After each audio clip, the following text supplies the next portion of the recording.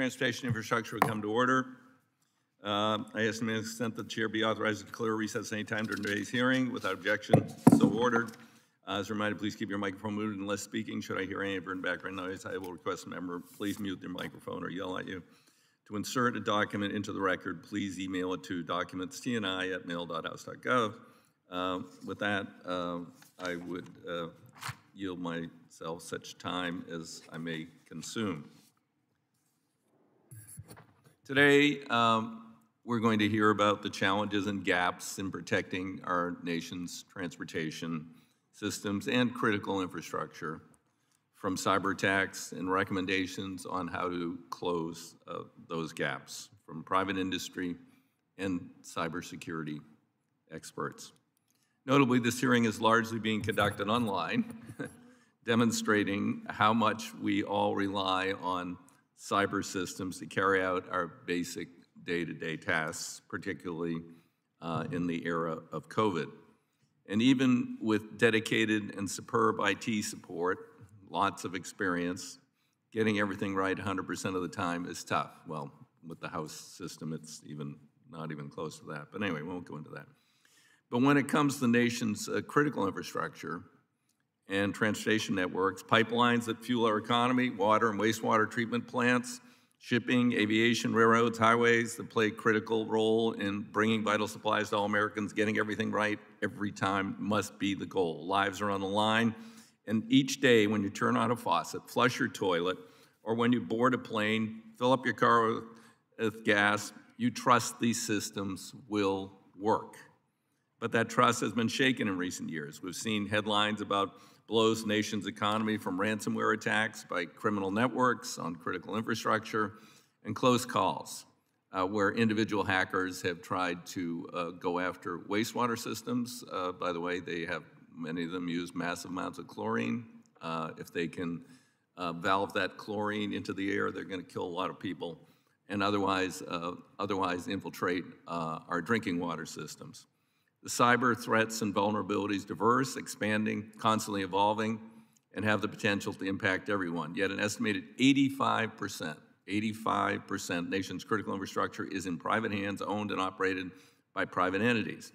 And too often leaders whose organizations are at risk from cyber attacks weigh the risk of attack against the cost of increasing cybersecurity protections, and they decide to roll the dice. Hey, it might hurt the stock price if we actually spend a little money on an updated IT system or a better cybersecurity, and hey, that will hurt my annual bonus. So let's skate and hope we get away with it.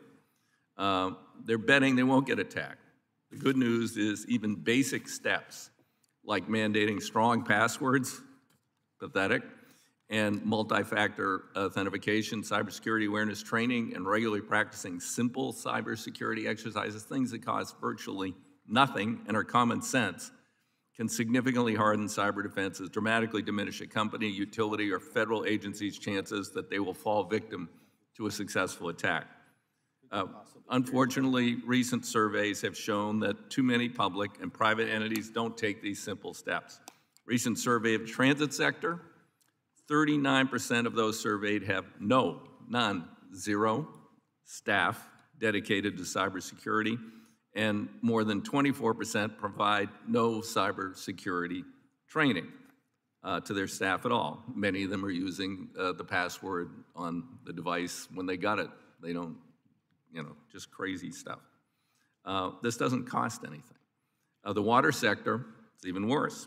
Survey published in June of this year, 42% of water and wastewater utilities surveyed say they conduct zero cybersecurity training for their staff, and more than 68% of them said they do not participate in any cybersecurity-related drills or exercises. Many experts believe we don't have a full and transparent picture of the cybersecurity threats that confront us, impeding our ability to quantify the risks, learn about lessons from past attacks. Reporting cyber breaches, yeah, it can hurt your financial bottom line for a little bit, but overall, in the end, you're going to benefit, your stockholders are going to benefit, the American people are going to benefit if you put these protections in place. You know, the FBI has estimated 15% of cyber crimes are actually reported, 15% to the government. Recent survey of transit sector, more than 30% of those surveyed said they had been the victim of a cybersecurity incident, but they never reported the incident to anybody. With the public safety and national economic security of the United States at stake, it may be time for voluntary steps by the private sector to give way to mandatory federal reporting requirements. In 2013, NIST, National Institute of Standards and Technology, in consultation with industry, academia, and government, created a cybersecurity risk management framework. Since 2017, the framework has been mandatory for federal agencies, but it hasn't eliminated all the problems, something that we will explore more at a future hearing. In the private sector, however, use of the NIST framework remains voluntary and used unevenly. NIST estimated that in 2020, only 50% of private companies were even trying to reach NIST cybersecurity minimum standards. The Biden administration has finally begun to change things. In May 2021, the President issued Executive Order 14028 to encourage critical infrastructure companies to, quote, follow the federal government's lead and take ambitious measures to augment and align cybersecurity investments with the goal of minimizing future incidents. In June of this year, DHS's Cybersecurity Infrastructure Security Agency issued guidance that addresses complex networked IT, operating technology, or OT systems, and helps to establish standards for preparing and responding to cyber attacks targeting critical infrastructure. They also issued a national security memorandum that called for creation of cyber performance goals, including establishing baseline cybersecurity performance standards consistent across all critical infrastructure sectors. Just this summer, with the Colonial Pipeline cyber attack, the Transportation Security Administration abandoned voluntary compliance. They had already offered to do a full audit of cybersecurity for Colonial Pipeline. Colonial Pipeline wouldn't have cost them anything. They didn't want to do that because they didn't want to know what their problems were. Well, it cost them a lot of money. And they could have had an evaluation and perhaps closed the door before the ransomware attack. So the TSA has abandoned voluntary compliance for pipelines altogether, issuing a directive mandating specific protections to defend against ransomware, along with cybersecurity contingency and recovery plans. TSA is reportedly preparing similar directives for other critical infrastructure sectors, including rail and aviation. So we have an administration that's moving in the right direction. We need to do more. No single technology, policy, or other action will completely eliminate all cyber threats. But every step can help close the gaps and make success for cyber criminals and cyber terrorists harder. I look forward to hearing our witnesses' ideas about how we can do that. You've been in the trenches of the silent cyber conflict that goes on every day in our critical infrastructure sectors. And you all have ideas on how government, private industry, or both working together can increase our nation's cyber resilience to protect our critical infrastructure and public to recover from cyber attacks when they do, and despite our best efforts. So thanks to our witnesses for joining to us, and I will turn now to the ranking member, Mr. Crawford, for his opening remarks. Thank you, Mr. Chair. As we all know, the cyber threats facing our nation's infrastructure have increased significantly as technology has become more essential and interwoven in our society, both in infrastructure and more broadly in our daily lives. While technology has allowed us to innovate and create efficiencies in infrastructure and transportation networks, it's also brought us new threats and vulnerabilities. Unfortunately, with recent high-profile cyber attacks like those conducted on Colonial Pipeline or various wastewater treatment plants, we've seen a very clear need to better protect our nation's infrastructure through strong cybersecurity defense measures. Fortunately, many transportation and infrastructure operators are already taking action to protect their assets and the passengers and customers that rely on them. While the federal government is working to help the private sector prevent, mitigate, and respond to cyber threats, our cyber adversaries' technology is advancing more quickly than anything the federal government can mandate. In light of this reality, I look forward to hearing from our witnesses today about their best practices for cyber defense across varying transportation modes. I'd also like to highlight a specific concern regarding the TSA's recent mandatory security directives on cybersecurity for pipelines and forthcoming directives for rail, transit, and aviation. I'm concerned that the TSA's recent security directives are overly prescriptive, rushed, and fail to take into account holistic feedback from diverse stakeholders. I'd like to hear stakeholders' input on this issue today, but we must also hear from government witnesses to get the full picture. So I look forward to following up on this topic to ensure that we get every perspective as well. We need to hear how the various agencies are working with operators of our nation's infrastructure as true partners in improving the standards and practices we're using to protect America's infrastructure and transportation networks from growing cyber threats. Thank you, and I yield back the balance of my time. I thank the gentleman. We'll now like to welcome the witnesses on our panel. Scott Belcher, President and Chief Executive Officer, SFB Consulting, LLC, testifying on behalf of Mineta Transportation Institute. Megan Sanford, Vice President, Chief Product Security Officer, Energy Management, Schneider Electric, and the International Society of Automation Global Cybersecurity Alliance.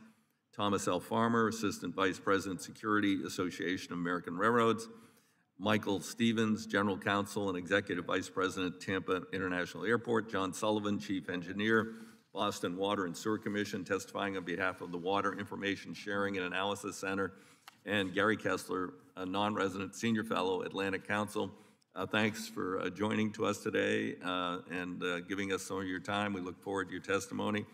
Without objection, all of your full statements will be included in the record, and I'd ask you to summarize in 5 minutes your most succinct and telling points. With that, I would for now recognize Mr. Belcher for 5 minutes.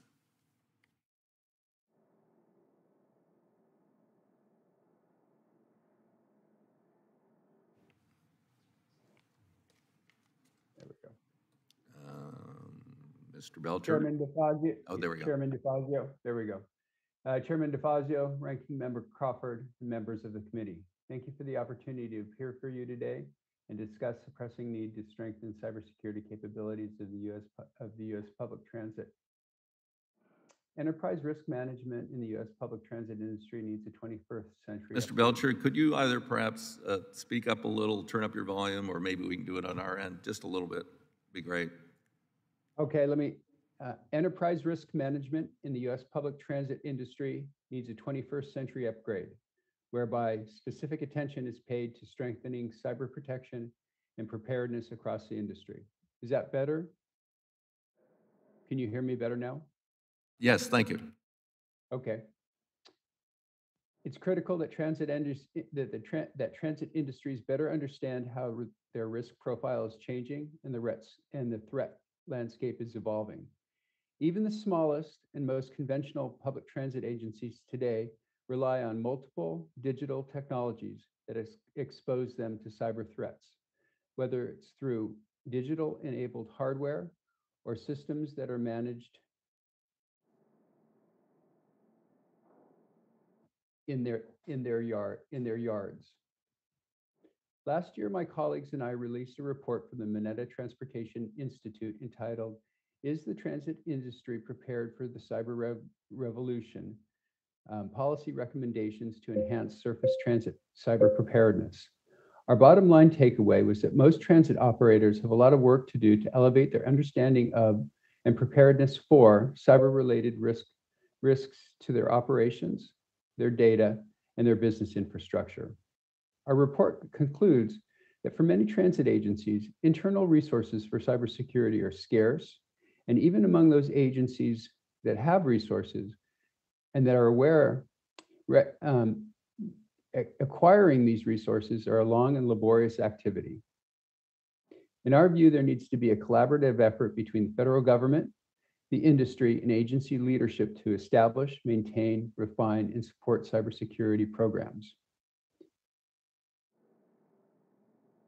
Most transit agencies are unprepared to prevent or respond to the broad array of threat vectors, ranging from phishing and business mail compromise to data breaches and ransomware attacks. In fact, a key finding from our report is that many agencies do not have an accurate sense of their cybersecurity preparedness. On the one hand, 81% of the responding agencies believe that they're prepared to manage and defend against cybersecurity threats. In fact, 73% of those respondents felt that they had adequate information to help implement their cybersecurity preparedness programs. Even so, only 60% of the respondents have a cybersecurity program in place. 43% of the respondents do not believe they have the resources necessary for cybersecurity preparedness, and only 47% of the respondents audit their cybersecurity programs on an annual basis. That's simply unacceptable. Despite the industry differences, cybersecurity maturity models exist, and assessment practices that are used across other industries are transferable and can be transferred and utilized in the transit industry. The transit industry is experiencing an increasing number of high-profile attacks. We have seen the Metropolitan Transit Authority in New York City. We've seen Martha's Vineyard Ferry in Massachusetts. We've seen the Southeastern Pennsylvania Transportation Authority, or SEPTA, in Philadelphia be hacked in the last year. And in fact, just last week, we saw the Toronto Transit Commission be attacked by a malware attack, and that had a significant impact. And in fact, between June of 2020 and June of 2021, there's been a 186% increase in weekly ransomware attacks in the transportation industry. Our risk management priorities identified by transit executives identify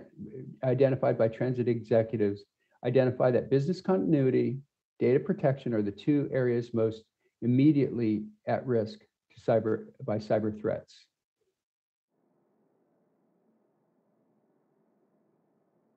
So with that, thank you for the opportunity for your continued thank you for the opportunity and for your continued leadership in this space. My written testimony has been submitted for the record, and I look forward to responding to your questions. Thank you, Mr. Belcher. Ms. Sanford. Chairman DeFazio, Ranking Member Crawford, and members of the Committee on Transportation and Infrastructure, on behalf of the International Society of Automation Global Cybersecurity Alliance, the ISAGCA, and its over 50 public and private sector automation and cybersecurity member organizations that cross all 16 critical infrastructure sectors and comprise over 1.5 trillion in aggregate revenue, thank you for the opportunity to testify on Incident Command System for Industrial Control Systems, ICS for ICS. My name is Megan Sanford. As the Advisory Board Chair of the ISAGCA, I am representing the member organizations that are all aligned around the ISA IEC 62443 standard for cybersecurity, and that are strongly committed to securing the industrial control systems that are at the heart and lungs of American critical infrastructures. I am also the Vice President of Product Cybersecurity and Chief Product Security Officer for Schneider Electric's energy management business. Schneider Electric was a founding member of the ISAGCA and is committed to ensuring the efficiency, resiliency, sustainability, and cybersecurity of electric grids globally. Lastly, I am co-chair of the U.S. Department of Homeland Security's Control Systems Working Group. My background in emergency management dates back to 2007, when I graduated from Virginia Commonwealth University as one of the first 50 individuals in the United States with a Bachelor of Arts degree in Homeland Security and Emergency Preparedness. From there, I worked under Governors Tim Kaine and Bob McDonnell, lastly serving as Virginia's Critical Infrastructure Protection Coordinator. Most recently, and what I am happy to testify on today, I became one of 4 cybersecurity first responders to be formally credentialed as a Type 1 Cyber Incident Commander under the FEMA National Incident Management System Incident Command System. The private sector lacks a consistent, repeatable, and scalable framework to respond to day-to-day cyber incidents, as well as cyber incidents where the impact spans suppliers, customers, and coordination with local, state, and federal government. This is due to a lack of interoperability of individual company response plans. In the event of a large-scale cyber incident, This deficiency can lead to poorly executed responses that have impacts on lives and property. The goal of ICS for ICS is to identify how the private sector can adopt portions of the FEMA Incident Command System to ensure coordinated, uniform, and more effective cyber incident response. Implementing ICS for ICS at scale will help the United States more effectively coordinate response and recovery efforts, especially for critical infrastructures. Together with members from DHS and the national labs, the ISAGCA and its member organizations such as Schneider Electric, Honeywell, Johnson Controls, and Mandiant have established a fully volunteer public-private partnership to deliver the ICS for ICS framework. The success of the program thus far indicates that it provides value for both the private sector as well as government. In a little over a year from its stand-up, the program has proven that it is possible to apply the NIMS Incident Command System framework to cyber incident responses in the private sector, credential and type cyber incident response roles into a common response structure, similar to fire and emergency services, as well as create draft common response templates to speed up responses and reduce error. This is especially critical when responding to events like ransomware attacks, as was the case with Colonial Pipeline. Poorly managed cyber incident responses can be devastating to our national security, safety, and economy. Even after 20 years, many of the same response challenges that faced emergency responders on 9/11 continue to be challenges for us now, except in cyber incident response, lack of common response frameworks and interoperability. With so much at stake, we must effectively manage cyber incidents together with both the private sector and government. The Incident Command System allows us to do so. The effort is ramping up quickly and deserves a home in the United States government. On behalf of the ICS for ICS effort, I respectfully request your bipartisan support for this important program in requesting that the government investigate ways to expand the spirit of language captured in Homeland Security Presidential Directive 5, which directed public sector adoption of Incident Command System, to now encourage adoption within the private sector. Additionally, we respectfully request that Congress make the necessary plans and investments for the private sector to become trained and credentialed in Incident Command System. And lastly, the ICS for ICS be operationalized as an official government program residing in the U.S. Department of Homeland Security or another entity if appropriate. Thank you so much for your time today and your consideration. I look forward to answering any questions you all may have. Thank you, Ms. Sanford. Mr. Farmer. Thank you, sir. You're recognized for 5 minutes. Thank you, sir. Chairman DeFazio, Ranking Member Crawford, members of the committee, thank you all for the opportunity to address such an important subject on behalf of America's railroads.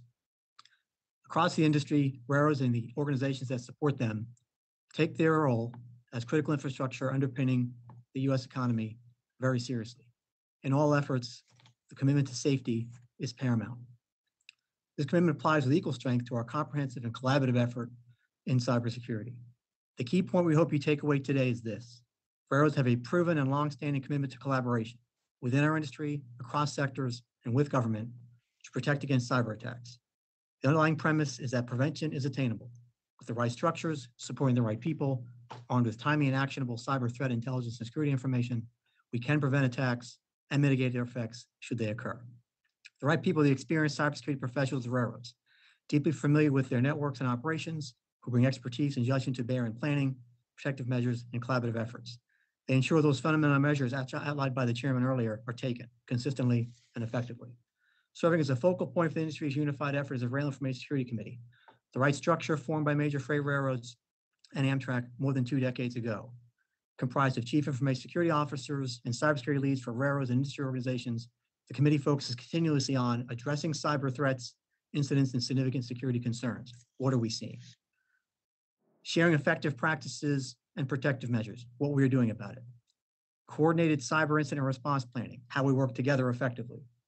benchmarking cybersecurity posture against the NIST cybersecurity framework, continuous attention to how we can get better, working with key industry suppliers in a dedicated joint coordination information sharing group, how we strive to detect and act upon vulnerabilities and concerns before they can be exploited, and engaging proactively with government departments and agencies in the United States and Canada, how we support informed vigilance and effective action across sectors. The industry as a whole benefits from this assembled expertise and shared experience, accomplishments, and priorities in network protection for safety and operational resilience. In support of this vital work, a top priority for our industry is maximizing effectiveness through information sharing. Reports by railroads and industry organizations is a linchpin for this effort. These reports are made to the Railway Alert Network, which works with the reporting railroad to produce a cybersecurity advisory on the activity of concern, describing how it manifested, what the indicators are, and what measures should be taken to narrow risk profile.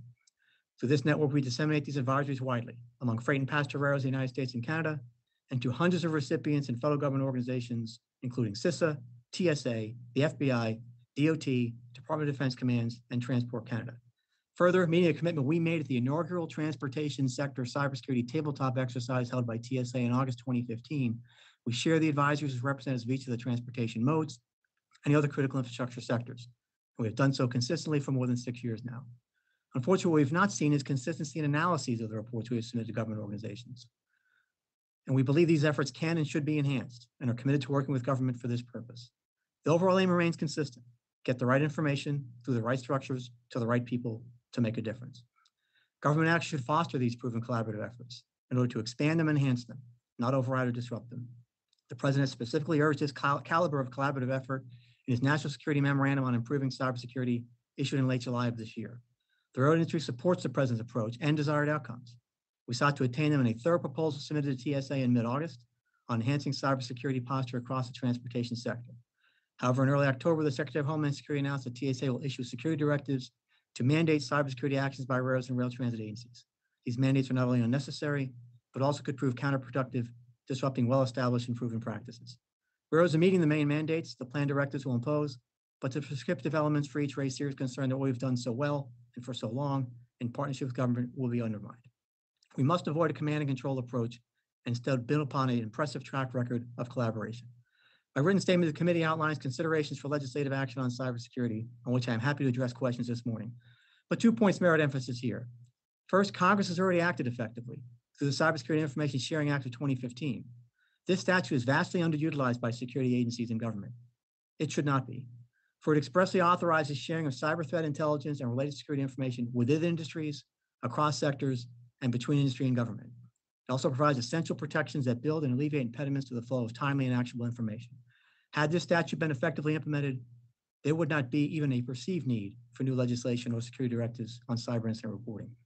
And second, the gap in analyses of reporting of significant cybersecurity concerns should be closed by expanding the analytical capabilities of CISA's workforce before any more mandates requiring more reporting are made.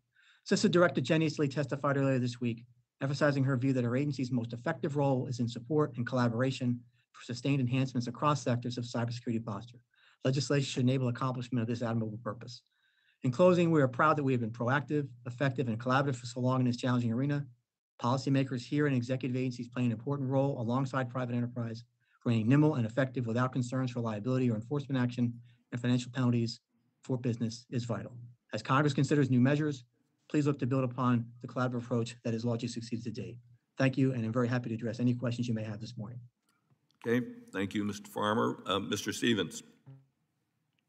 Chairman DeFazio, Ranking Member Crawford, and distinguished members of the committee, good morning. My name is Michael Stevens. I'm the General Counsel and Executive Vice President for Information Technology at Tampa International Airport. We thank you for the opportunity to participate in today's hearing and to offer the aviation perspective. More than 2.9 million passengers travel through America's airports each and every day. The 5 largest U.S. airports alone have more passengers flowing through them than the entire population of the United States. U.S. commercial airports are connected, critical infrastructure ecosystems that are essential not only to our nation's economic prosperity, but to our national security. The aviation industry accounts for more than 5.2% of our national GDP and supports nearly 11 million jobs. The aviation sector, like other sectors represented here today, faces significant challenges from persistent and increasingly pernicious cyber threats. In short, digital code, computers, and keyboards have become the newest tools of criminals and the preferred weapons of war for nation states and other U.S. adversaries. It is my opinion that cybersecurity threats, without question, represent the most persistent danger to the safe, secure, and efficient operations of U.S. airports and the global aviation system. And while there is no silver bullet or perfect defense against cybersecurity threats, there are numerous critical activities that can be undertaken by key stakeholders to increase our overall cybersecurity preparedness and resilience. For the purpose of this hearing, I have distilled my remarks down to 4 key areas. First, the mandatory adoption of minimum cyber standards. Although aviation and airports and other sector stakeholders have engaged in building and achieving various levels of cyber maturity, there are currently no significant requirements for adherence to minimum baseline standards or preparedness frameworks. Given the growing threat environment, the aviation sector has approached an inflection point where voluntary cyber compliance is simply no longer adequate. I believe significant consideration should be given by aviation sector regulatory agencies to mandating the adoption and periodic testing of established cybersecurity standards and resiliency frameworks. Second, the timely and effective sharing of information and threat intelligence is essential to assessing and mitigating cyber vulnerabilities. Consideration should be given to mandatory disclosure of critical and actionable cyber incidents that meet an agreed upon threat threshold, irrespective of whether or not the incident resulted in an actual data breach or system compromise. Third, we must close the human factors gap. Notwithstanding the most effective standards, technological defenses, and threat sharing efforts, the human factor remains the most highly exploited vector for penetrating cyber defenses. The aviation sector has taken cybersecurity seriously and continues to implement processes to enhance cyber awareness and security. However, the depth and the quality of training can vary significantly depending upon the entity. Requiring the adoption of baseline standards, which establish minimum training requirements for critical aviation sector employees, should be given significant consideration. And finally, we must dramatically increase our national focus on workforce development in order to build our cyber defense capacity. In short, we are losing the race for talent. In the US, we have a critical shortage of cybersecurity talent with essential skills such as security and network engineers and software developers. These types of skills are absolutely necessary in order to increase our cyber resilience capabilities. The scarcity of these types of skills represents a significant risk to US competitiveness and security. As the use of current and future technologies increases to support airports, airlines, and other critical aviation systems, the threat of disruptive cyber attacks will undoubtedly increase as well. The need for additional federal assistance, information sharing, workforce training, and the adoption of baseline standards are all essential to our national security and long-term economic prosperity. Again, we thank you for the opportunity to testify before you today, and I look forward to answering any questions that you may have. Thank you for your testimony, Mr. Stevens. And now we'd move to John Sullivan. Ms. Sullivan, recognized for 5 minutes.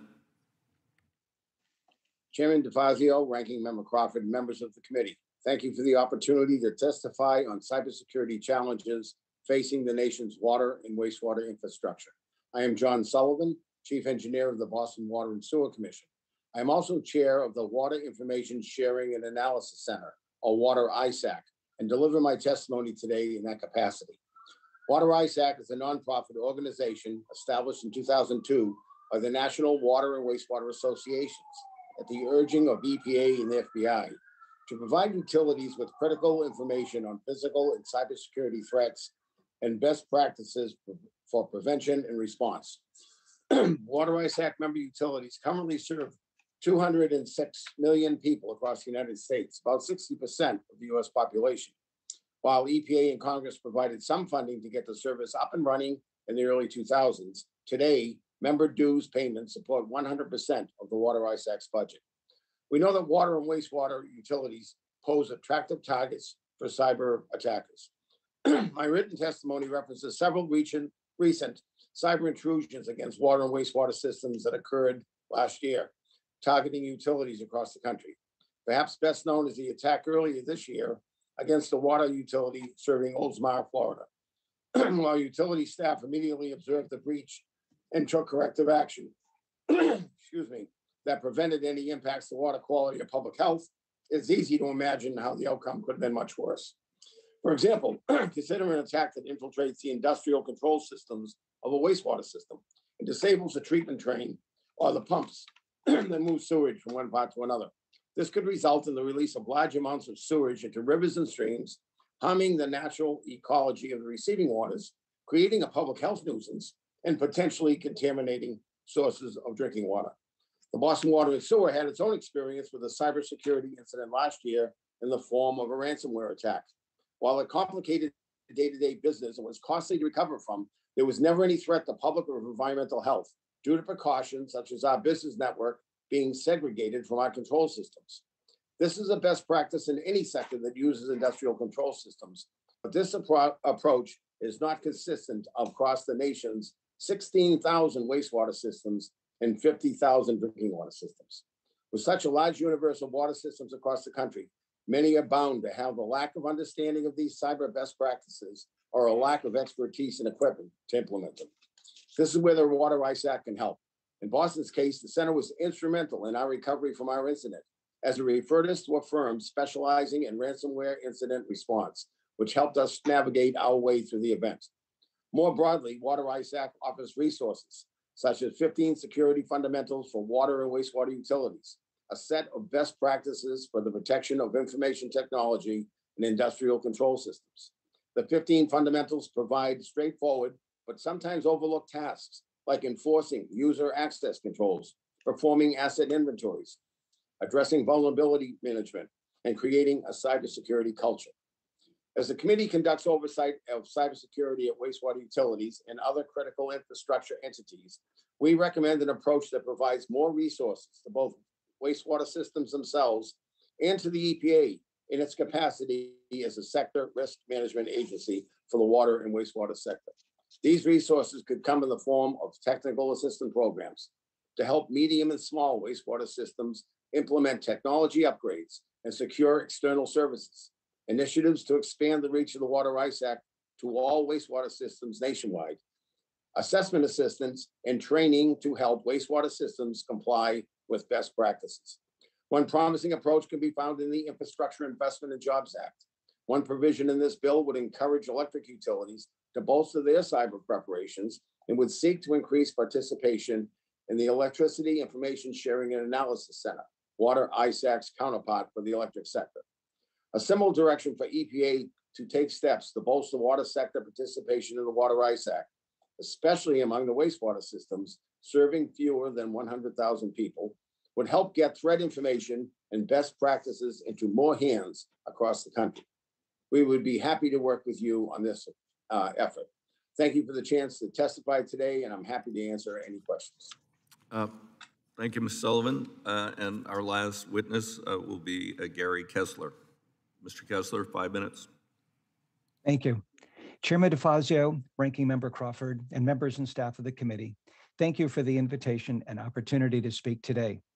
I'm Gary Kessler, a non-resident senior fellow at the Atlantic Council and one of the co-authors of the Council's report, Raising the Colors, Signaling for Cooperation on Maritime Cybersecurity. I've spent my professional career since the 1970s in the information technology and information security field. I'm a retired professor of cybersecurity, co-author of a book on maritime cybersecurity, and a principal consultant at Fathom 5, working on cyber issues related to maritime operational technology testbeds. I also hold a national office in the U.S. Coast Guard Auxiliary Cybersecurity Division, and am a visiting faculty member at the U.S. Coast Guard Academy. Most people in the United States do not think of our country as a maritime nation. They don't understand and appreciate our nation's reliance upon the Maritime Transportation System, or MTS, for our very way of life. Our report addresses that dependence in some very tangible ways, from the $5.4 trillion contribution to the U.S. economy, representing about 25% of our country's gross domestic product, to the 30 million jobs. Roughly 80% of global trade and nearly 2/3 of the world's total petroleum and other liquid energy supply is carried by ship. In the United States, approximately 90% of our imports exports move by sea, emphasizing the fact that most global supply chains are existentially dependent upon maritime. Consider the disruption to the global supply chain caused earlier this year when Ever Given became stuck in the Suez Canal, costing the global trading community nearly $9 billion each day. Much closer to home, note the current disruption to U.S. supply chains. Because of the backlog of the ports of Long Beach and Los Angeles, the entry for nearly 40% of U.S. imports. The ability to move military personnel and materiel by sea, combined with the global presence of U.S. Navy warships and the U.S. Coast Guard, are fundamental to U.S. military power projection around the world. The maritime transportation system is critical and poses significant challenges to policymakers. The MTS is composed of many independent, yet codependent and inextricably intertwined systems representing ships, ports, shipping lines, inland waterways, and intermodal transfers. The system of systems metaphor speaks to the fact that the maritime sector is not monolithic, where a single set of rules or regulations can manage the industry. This provides a particular challenge to legislators, regulators, and those with administrative responsibility alike. Like the rest of the industrial world, MTS stakeholders take advantage of new technology, and this goes to the very heart of why we are here today. The modern computer age dates back only about 75 years. Commercialization of the internet began a mere 30 years ago. The acceleration of change in computing and communication technologies is now almost beyond comprehension and includes advances in processors, sensors, embedded computers, operational technology, cyber-physical systems, navigation, big data, machine learning, and artificial intelligence. These advances have led to the Internet of Things, smart ships and ports, the ocean of things, automation in maritime systems, and fully autonomous vessels. Computer attacks that were almost unheard of 30 years ago are commonplace today. Ships that barely had a computer on board 25 years ago are now susceptible to cyber attack even in the middle of the ocean. Multiple sources report a sharp uptick in the number of cyber attacks directed toward the MTS since 2019, including more than a dozen ransomware events in the last 18 months. Cybersecurity has risen to become a significant threat to the maritime sector. No less than the food security, energy security, economic security, homeland security, and national security of the United States are dependent upon the seas. The maritime transportation sector is broad, diverse, and global, so that while international cooperation is essential, central management is impossible. Cyber vulnerabilities are as plentiful in the maritime sector as in the non-maritime world and provide unique threats to the industry. The National Maritime Security Plan was a clarion call about a significant threat facing this country. Our report, Raising the Colors, was a first step at trying to provide a tactical approach to addressing that threat. We have to continue pushing forward to address this critical issue. Thank you, and I look forward to your questions and further discussion. Thank you. With that, I'd begin with the questions to the panel. A major point of contention is, I guess there are two issues. One is reporting. And for instance, Mr. Belcher, you talked about 30% of transit systems you surveyed had been the victim of cybersecurity, but they never reported the incident. And then, so that's one issue, is reporting, whether or not reporting should be mandatory. And what's the value of people reporting?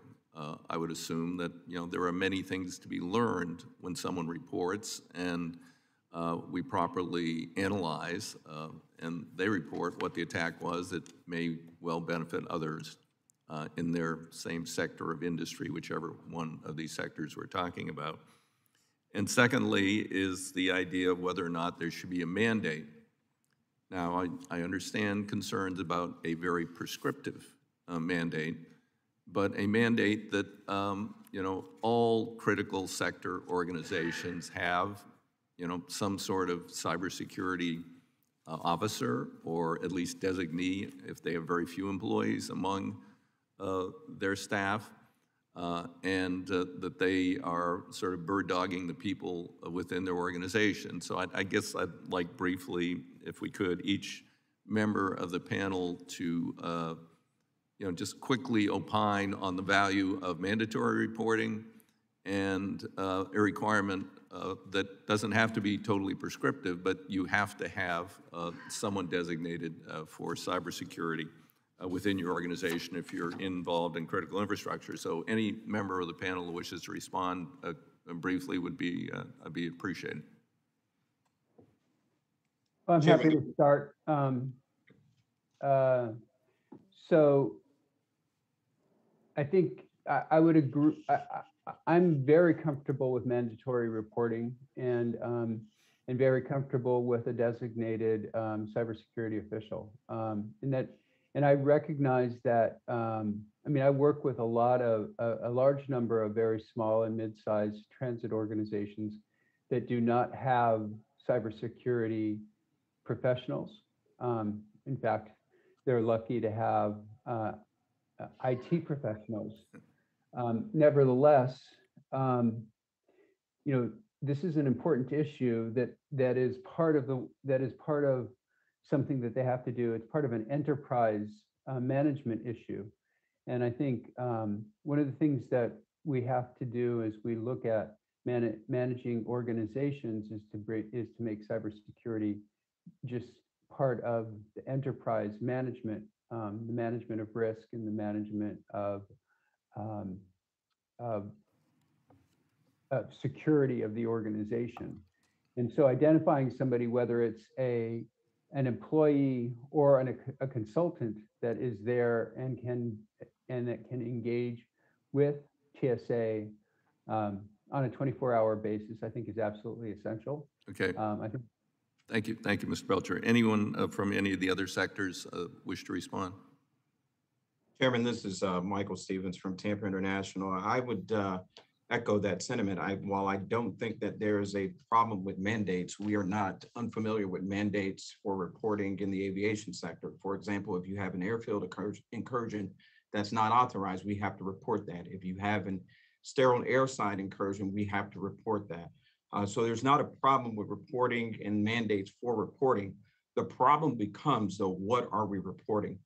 Part of the TSA proposed guidance that we have been providing comments to is very, very broad-based in terms of what is being required to be reported.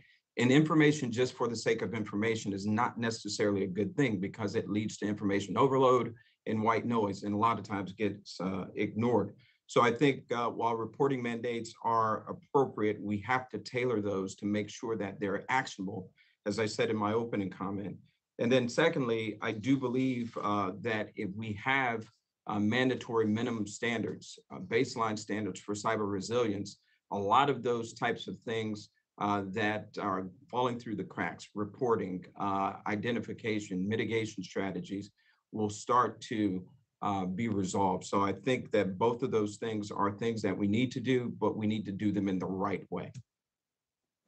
Thank you. It's a very valuable comment on too much reporting of things that would not be of value. And Sure. just Mr. Chairman, may I add to that, please? Sure, quickly, yeah. Thank you, sir. The key challenge here with the reporting mandate as has been presented to us by TSA is just what Mr. Stevens highlighted.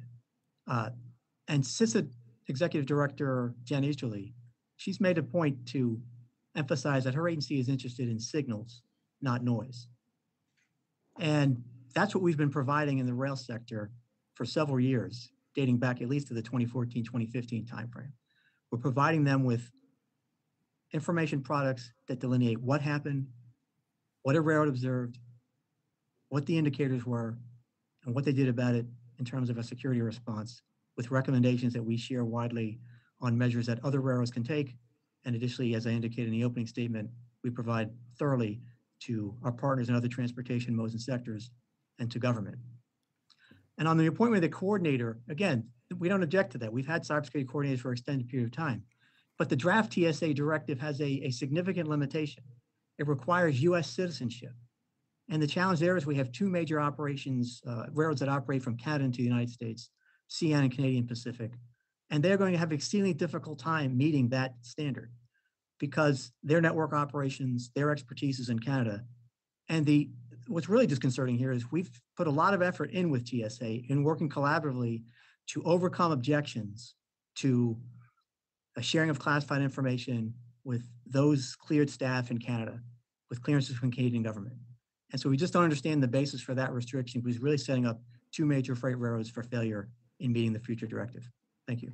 Okay, thank you. That was very helpful. My time has expired, and now I recognize Mr. Crawford. Thank you, Mr. Chairman. This month it was reported that TSA will soon issue mandatory security directives for rail transit and potentially aviation.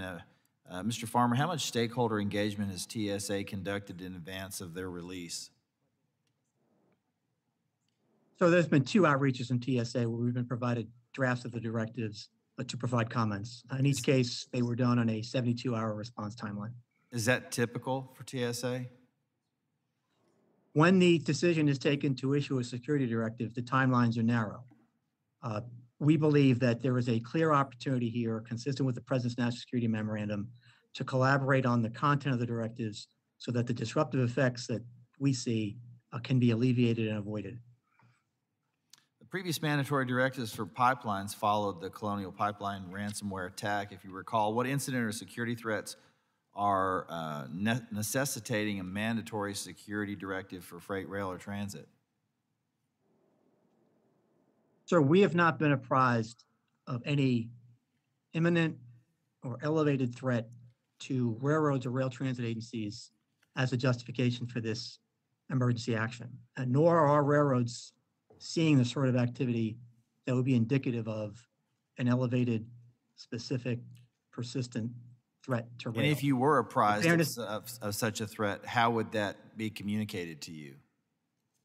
We have well-established procedures with TSA for sharing information. We have quarterly teleconferences with their surface division. There's a group called the Surface Transportation Security Advisory Committee that meets quarterly.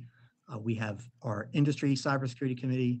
The Rail Information Security Committee convenes twice a month. So there are ample opportunities to communicate with us at an unclassified level. But we've taken it a step further. We've worked with the agency to establish a secure video teleconference network so that they can deliver classified presentations up to the secret level nationally, so that railroad cyber leads can participate from locations in their headquarters areas. So there is a robust exchange protocol already in place?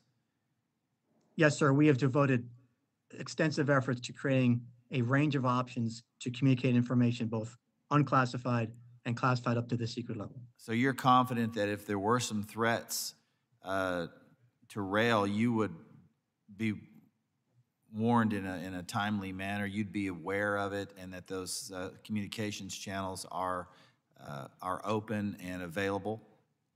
Yes, sir. But you don't see any threat or have not been apprised of any threat that, to your mind, would warrant the mandatory security directive that's being proposed by TSA right now? Yes, sir. We've not been apprised of the threat that's the justification for this emergency action through any of those communication channels I've referenced. I'm based in Washington, D.C. My colleague at the American Public Transportation Association is as well. We can be read in at the top secret level. That initiative has not been taken. In fairness to TSA, they have referenced that there is a briefing being developed and that it will be given. It's not yet been scheduled. But our concern is we have cybersecurity leads who, as part of our industry protocol, our emphasis on cybersecurity, every quarter, the boards of directors meetings, cybersecurity is a recurring subject. And they're being asked questions about these directives, what the driving impetus is, and they can't answer them because we've not been provided that detail.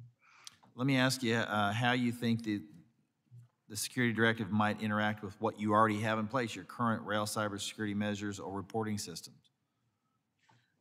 On the reporting systems, sir, the key challenge is the breadth of the definition of cybersecurity incident is such that it's going to overwhelm what Director Easterly at CISA wants to accomplish. And that's to get signals that are indications of potential cybersecurity concerns, significant cybersecurity concerns, as opposed to a lot of noise. And you're afraid that this might just basically create more noise, and it might be more difficult to catch those signals. Yes, sir. And I think the challenge is, and it's twofold. It's the breadth of the reporting protocol. Cybersecurity incident is widely defined. Secondly, the timeline. Initially, it was 12 hours. Based on input we provide, it's been extended to 24. I think many cybersecurity experts would tell you that it's very difficult in that first 24-hour period to have insight into whether what's taking place is actually significant from a cybersecurity perspective. We've got the right experts in place, and they can provide the right information. Just real quick in the time I have remaining, can you give us some ideas of what some of the cybersecurity practices that you have already adopted and implemented in Frail Rate recently? Yes, sir. And the efforts in this area go back more than 2 decades. That's how long we've had a cybersecurity focused committee. And it is a continuous analysis process of what the prevailing threats are and what we can be doing effectively to address them. The committee provides a collaborative approach. We share information on cybersecurity concerns. We share information on effective practices. The chairman, in his opening remarks, outlined a series of actions: multi-factor authentication, the conduct of assessments, action on those assessments, strong passwords. Those fundamental measures are being taken. I think most importantly, no one's resting on laurels. We take the NIST cybersecurity framework and we assess our cybersecurity posture against that framework at least every 2 years. And based on the lessons learned, we focus on enhancing our practices. And all the effort we're devoting to information sharing is designed to make sure the right people have what they need and can take the right measures to narrow their risk profile and prevent harm from happening. Thank you, Mr. Farmer. My time's expired. Thank you very much. I now recognize myself for 5 minutes. This cybersecurity presents a fairly unique challenge to members of Congress. We're supposed to do something about problems, recognizing, however, that there's no cure-all for cybersecurity. But Mr. Belcher, you discussed the need for carrots and sticks to ensure the necessary resources are utilized by transit and their agencies. You also mentioned the need for the Federal Transit Administration to require organizations to adopt and implement minimum cybersecurity standards prior to receiving federal funding. I would like you to briefly explain the specific carrots and sticks you would recommend the federal government use to get transit organizations to the minimum cybersecurity standards you see as urgently needed. Mr. Belcher. Sure. I'd be happy to. So I think that Mr. Farmer described a situation in the rail industry that's a little bit different from the situation in the transit industry. The transit industry has over 3,000 transit operators, public transit operators that range in size and sophistication. And my experience with them is that they are desperate for regulation, and they're desperate to be told what to do. This is really an area where they don't know what to do. And in fact, just yesterday, I was speaking, and I had a transit CEO ask me what they needed to do to secure their Zoom calls. So that was the level of sophistication that they have when it comes to cybersecurity. And this was a CEO. So they get the same briefings that Mr. Farmer talked about, but they don't have the resources to do it. So you have a couple of things. You have a series of agencies that are under-resourced and that are have to manage, and then through the pandemic have found their resources have been stretched further. And so they have a whole new series of challenges facing them. So, I mean, the carrots are to provide funds to support them and to provide them with tools to support them. And those tools are contractual language. The tools are to provide them with cybersecurity assessments. The large transit operators do get resources, do get federal funding, do get support from TSA to do assessments, to do audits, to do cybersecurity plans. But the vast unwashed do not. The small, mid-sized transit agencies do not get funds for that, do not get that level of support. So those are the ones who really need it desperately. They need that help. And as it relates to to what you can do with respect to the agencies, I think you need to have before a transit agency receives federal money from the FTA, they need to certify that they have a cybersecurity plan in place. Because we found that almost 50% of the agencies do not have a basic cybersecurity plan in place. Yeah, well, that's really helpful, Mr. Belcher. I'm really interested in this issue. You spoke about cyber attacks that already have involved transit agencies in cities like New York, places like Massachusetts, Pennsylvania, Vancouver. Now, I represent the District of Columbia. Many members of Congress and their staff use transit agencies here, so these cyber effects could have very specific and harmful effect on Congress itself. Can you discuss how the attacks have impacted average citizens? Sure.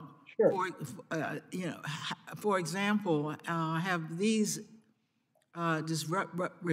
disruptions and the huge increase, 186 increase in ransomware attacks on transportation sector generally, shown us the attack on the average person using transportation?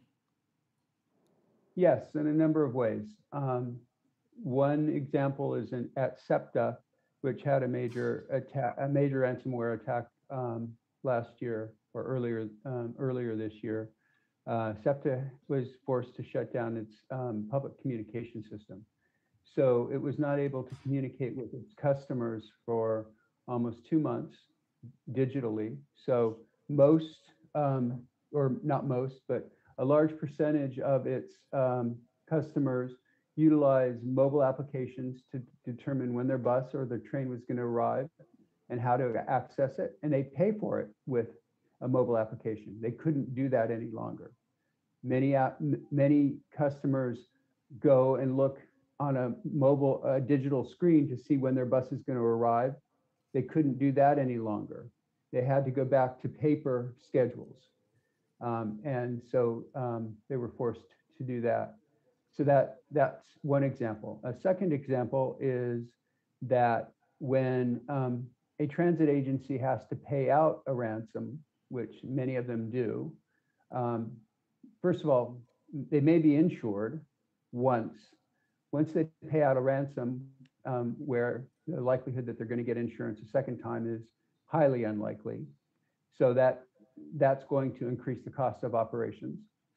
So there are a variety of ways that people are impacted, and then third, it can impact the operations. I mean, the main things we're concerned about right now are not the things that you would think about in terms of like the movie Speed. That's what we all think about, is somebody's going to take over and take over a bus or take over a train autonomously. That's not what CEOs stay up at night. They're worried about somebody taking over PII, the customers or the employees' personal information, or the operating system. And those are the things that hackers are getting a hold of and impacting and that impact passengers. Well, thank you very much, Mr. Belcher. I next call on Mr. Gibbs. Thank you, Madam Chair. Mr. Kessler, I'm going to ask questions here about the maritime industry.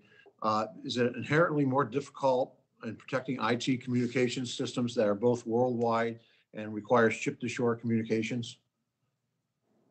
Are you asking if it's harder to secure those? Well, I'm trying to understand the complications of when you've got a shipping company that's worldwide that has ship-to-shore communications. Do they establish firewalls, land-based ships, and just how does all that interrelate, and how vulnerable are they to cyber attacks? I guess. Well, they're as vulnerable as any other remote communications. One of the mechanisms that are used widely to talk to ships is by VSAT, very small aperture terminals.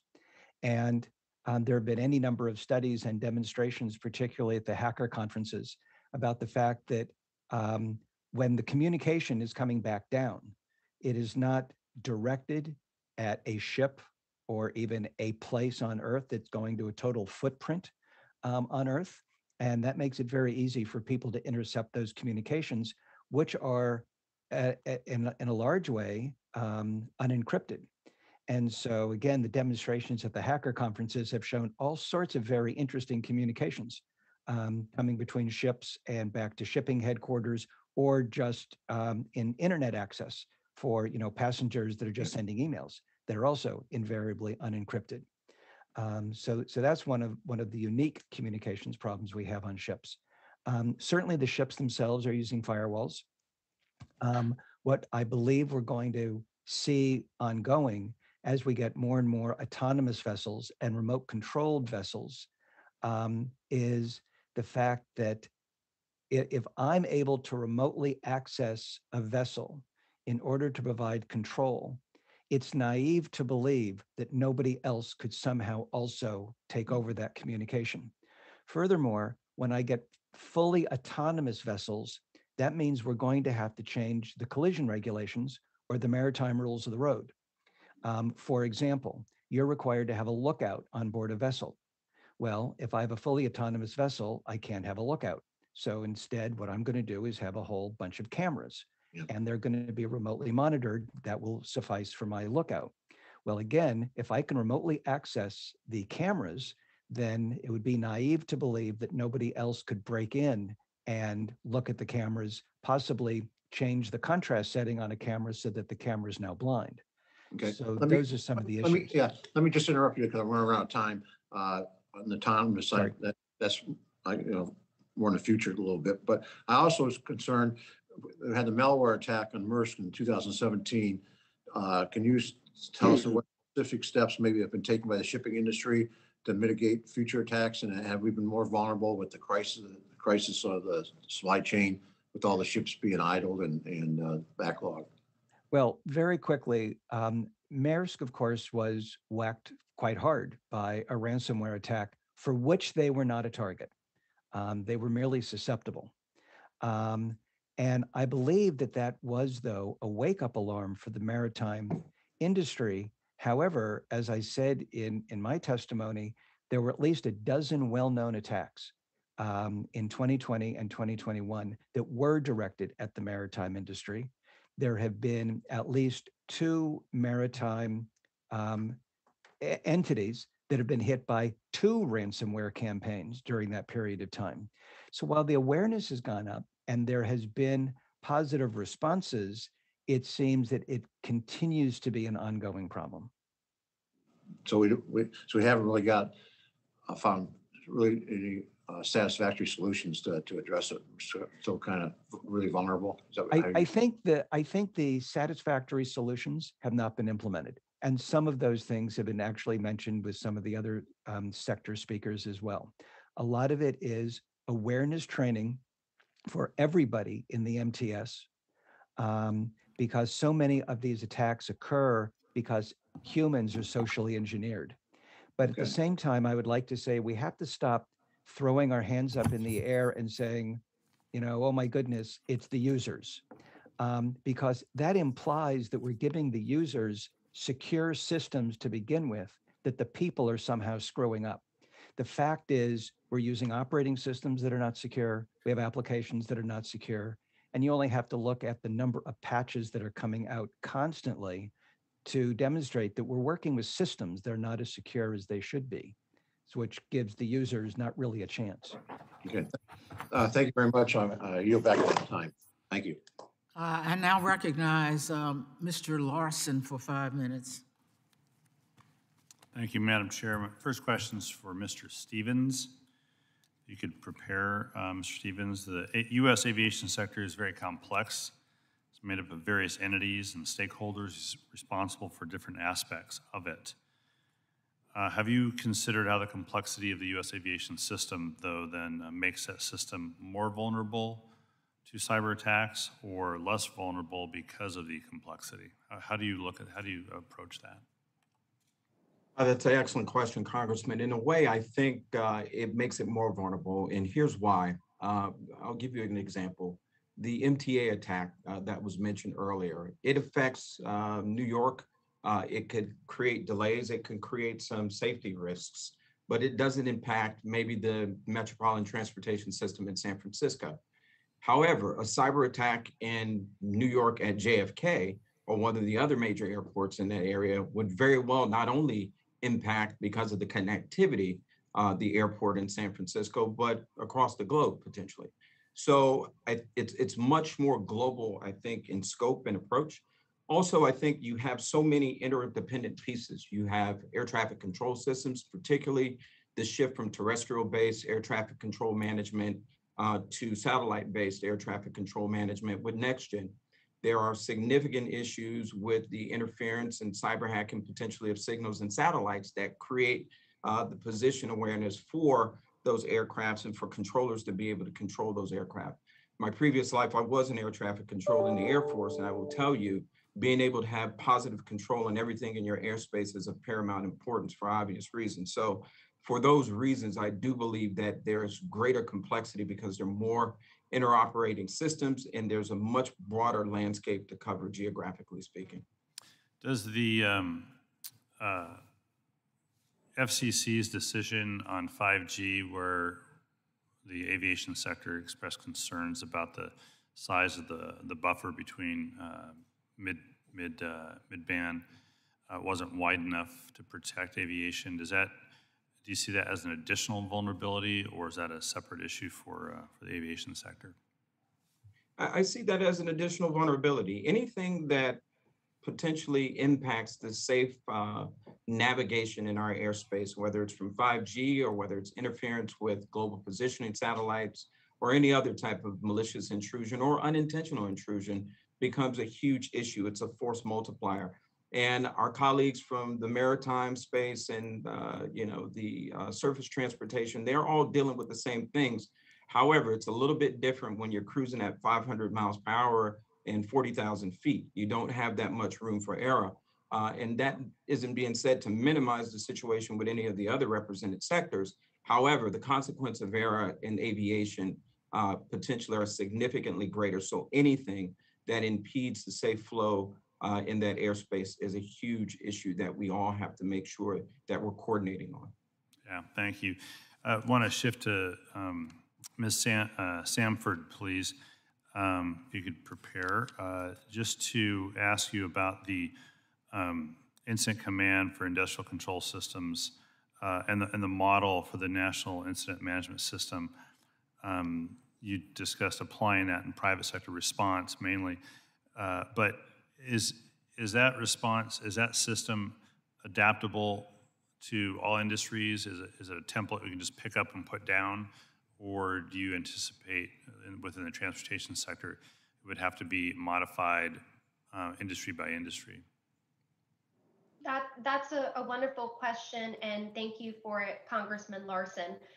Incident Command System is used globally. It was recently endorsed by the United Nations, so it's really a model. It's a framework that sits on top of existing plans, so it's really industry or sector agnostic. Yeah, okay. I'm not sure the UN endorsement would please some of the members in the U.S. House, but that's fine. With regards to back to Mr. Stevens briefly, then I've got 30 seconds total.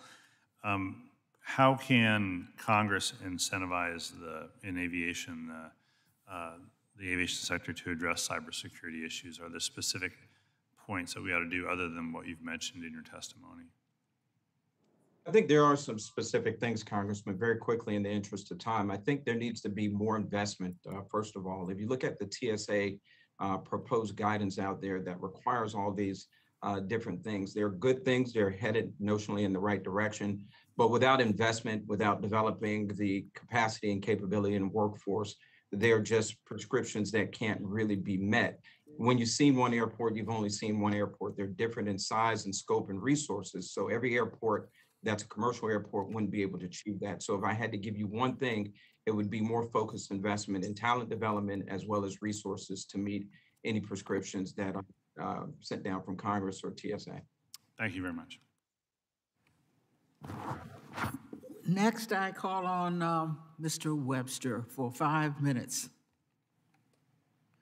Thank you, Madam Chair.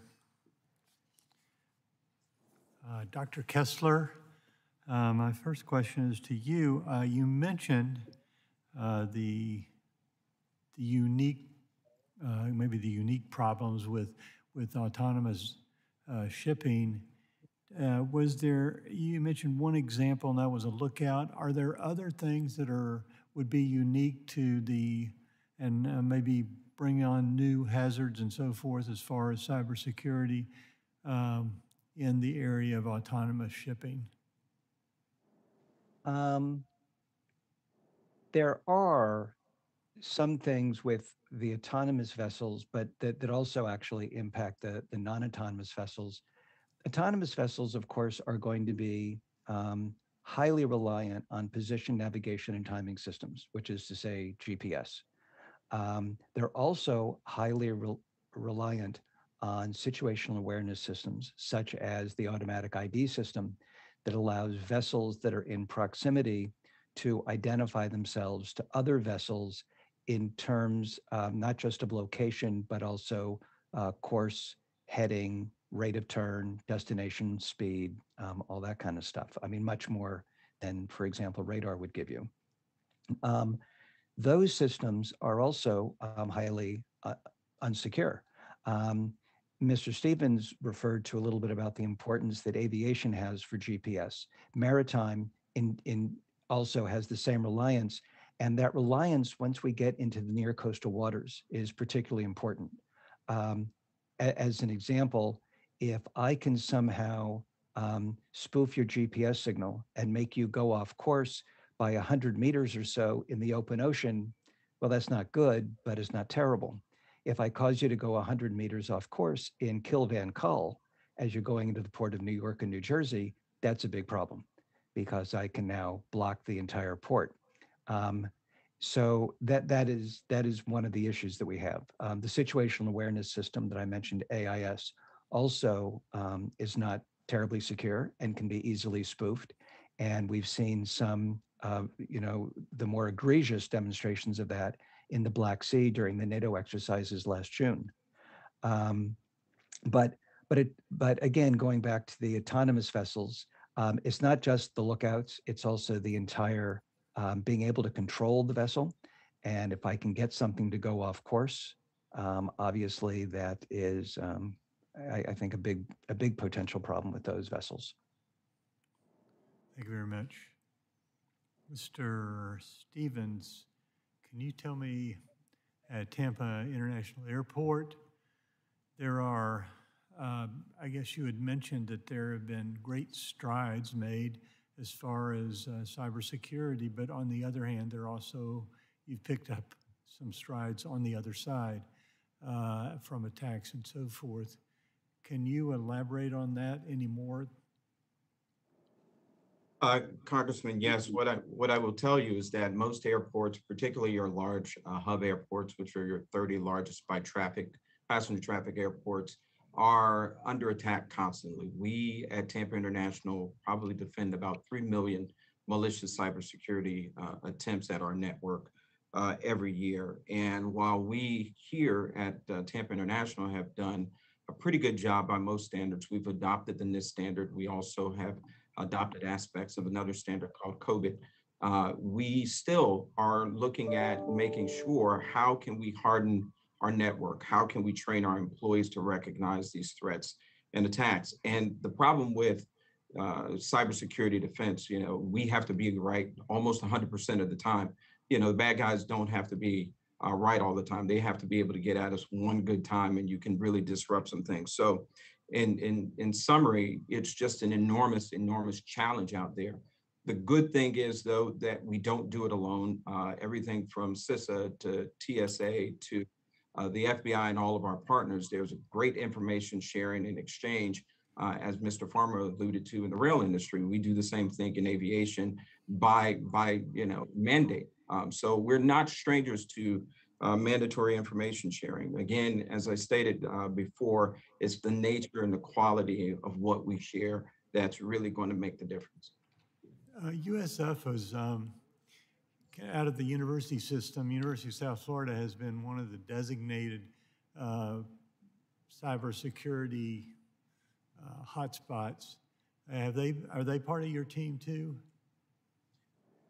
That's a great question. We do a lot of work with the cybersecurity groups around here, particularly coming out of the USF. They hold a fantastic conference. We send some of our folks to that conference to participate. But again, I think we can do even more, maybe getting them involved in more tabletop exercises and things of that nature. But we do participate with those local groups such as USF. Thank you very much. Yield back. I now recognize Mr. Carson for 5 minutes. Thank you, Madam Chair. I really appreciate it. As a former law enforcement officer who worked at our Indiana Intelligence Fusion Center, I'm always concerned about making sure that information sharing is strong. And I know how critical it is for federal officers to share timely and detailed information with local and state partners. Tell us what is working well, what needs to be improved, and what do you recommend to improve the flow of information to strengthen cybersecurity for transportation and even infrastructure? Well, if I can say a few words about maritime, and I will keep this short. There's a very strong reporting requirement, at least within U.S. waters, and possibly even with all U.S. flagged vessels, the few that we have, that they report on any safety issue to the U.S. Coast Guard. We're only now really beginning to view cybersecurity as a safety issue. And so while the mechanism in place, at least again in maritime and U.S. waters, to provide information to the Coast Guard, we need to have some better reporting structure and requirements for those cybersecurity issues to get reported up. There's a lot of work being done that all of the ports in the United States need to have a facility security plan, and now they have to have a cybersecurity amendment to that plan. So the process is moving, albeit a little bit slowly. I would say from the transit perspective, there is a lot of communication that comes from the major transit associations, particularly APTA. They have a number of committees that communicate with their members, both large and small. A lot of standard development. AASHTO also has a committee that works largely with the smaller and rural transit associations. So there's a lot of communication in that regard. And then TSA works closely with those associations. And I think what you're starting to see is a greater engagement by this administration in cybersecurity, and as a result, you're starting to see greater engagement by the administration, both obviously from DHS, but now even at the Department of Transportation level with the industry, and that's something that's new. Thank you. Farmer, if I could, sir. Oh. On the point of information sharing, what's working well among sectors in transportation is cross-sector sharing through the different information sharing and analysis centers for aviation, oil and natural gas, for public transportation, the railway alert network that we manage. And that has been very helpful in organizations understanding what others are seeing in transportation from a cybersecurity perspective. And that gives insight. If you're considering attackers, they likely haven't gone after one transportation entity. They're likely going around among several to try to find opportunities. And so that sharing of indicators of cybersecurity concern can be very valuable for our awareness. I think importantly for the Cybersecurity Infrastructure Security Agency, it's those sort of signals that can help them determine whether what's happening is indicative of a pattern, of trends, of a potential developing threat that merits attention. So that aspect's working very well. And there's a group that the TSA administrator has appointed called the Surface Transportation Security Advisory Committee. It's a direction that Congress gave in the TSA Modernization Act of 2018. And it comprises representatives of each of the surface transportation modes, security support experts, state and local government representatives. And that committee earlier this year made 18 unanimous recommendations to the TSA administrator, all of which he has accepted. 4 of them focus on cybersecurity information sharing with the aim of building this early notification network of sharing among sectors of what they're seeing so that their colleagues can understand what the potential threats are. Thank you. Thank you. I yield back, Madam Chair. The gentleman yields back. I call on Mr. Massey for 5 minutes. Thank you, Madam Chairwoman. I find this hearing somewhat terrifying. It's based on the premise that federal involvement in ensuring cybersecurity in the private sector is either necessary or sufficient. It's not either of those things.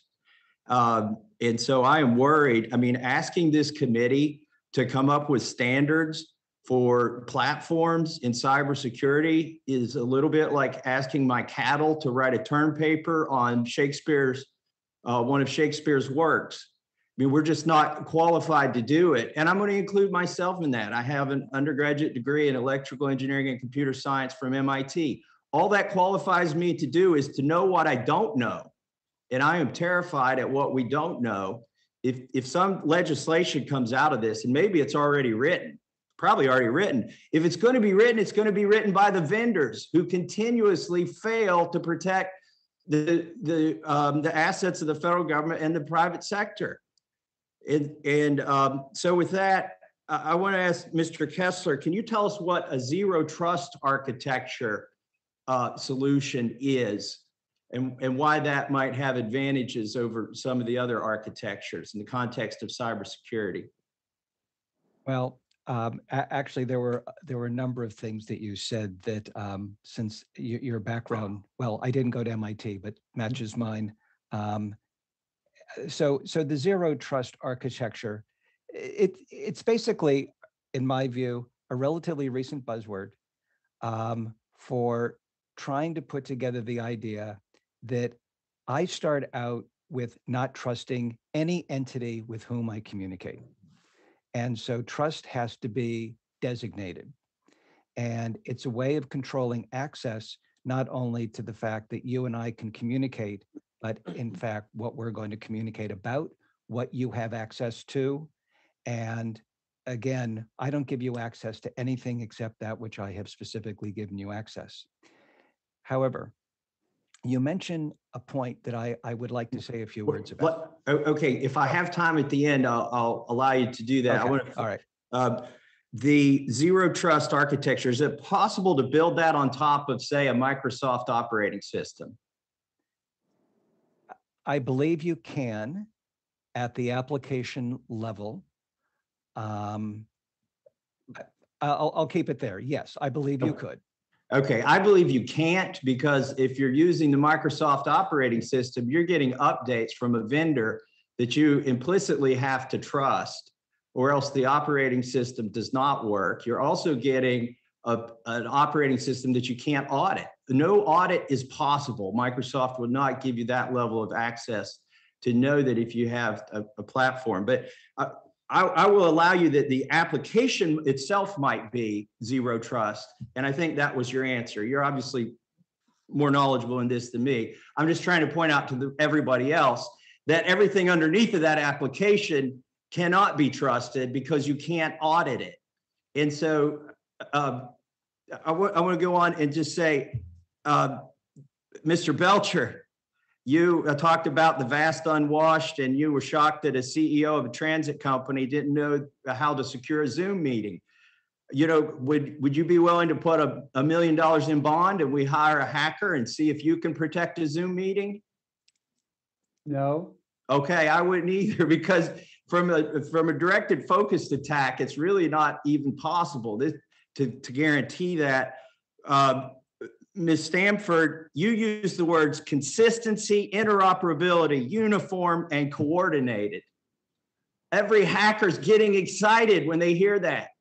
It's like every castle has the same defense. And by the way, you have to trust the vendor. So it's like every castle's guard at the gate doesn't work for the people inside the castle. It works for somebody else. And they all use the same secret knock. And so you could get in the door by trusting this vendor. And so hackers love these words: consistency, interoperability, uniform, and coordinated. This is what allows them to hack not just one person on any given day, but 10,000 companies on any given day. I'm running out of time. I would suggest that if Congress has any role here in mandating anything, it would be to have audits, and audits that are not written by the vendors. Audits that are third-party audits that test penetration testing of these systems. Otherwise, if you let vendors audit themselves, it's not going to work. And with that, I yield back, and somebody gives me more time, I'd love to go on. The gentleman's time has expired. I now recognize Mr. Payne for 5 minutes. Thank you, Madam Chair. Mr. Belcher, under the Rail Safety Improvement Act of 2008, Congress mandated that all Class 1 railroads and commuter and intercity passenger rail providers to install positive train control systems. Positive train control systems work to prevent unsafe movements and accidents by using an information network to regulate trains' positions.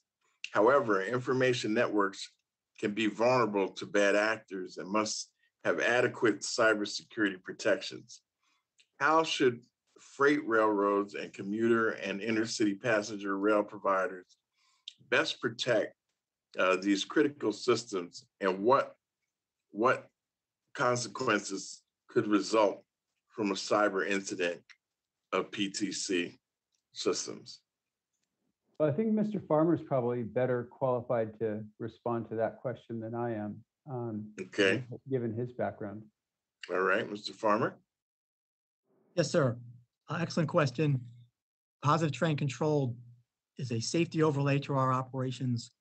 And I think what's significant here is, as opposed to many of the industrial control systems that we've seen hacked, a lot of them are older systems, not designed with cyber threats in mind.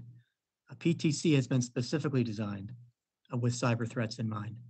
And in particular, through the Rail Information Security Committee, which I referenced earlier in testimony, a concerted effort was devoted to coordinating with a national laboratory, Lawrence Livermore National Laboratory, to do the sort of work that's been referenced a number of times in this hearing, to look at how the system was designed, to take the view of an adversary, to conduct penetration type activity, to determine where potential vulnerabilities might be, and enable, as the development process proceeded, those matters to be addressed with effective cybersecurity measures.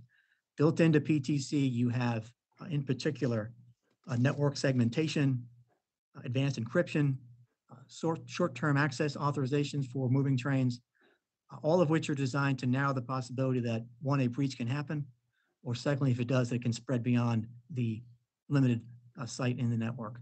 So that's been a concerted effort and developed with cyber threats in mind, and with support of government through the National Laboratory and through the proactive information sharing work we do with CIS and TSA. Thank you.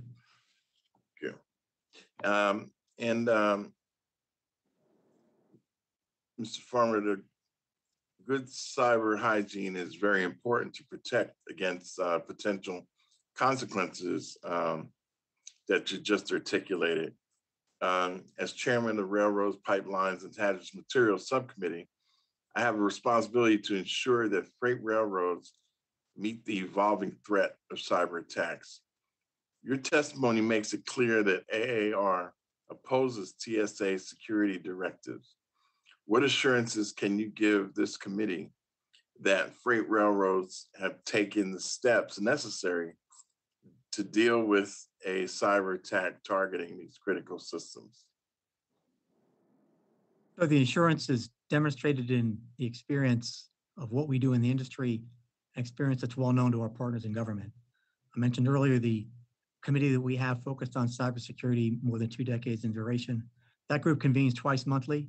It is an effective forum for sharing information on cybersecurity concerns and on effective practices to mitigate risk.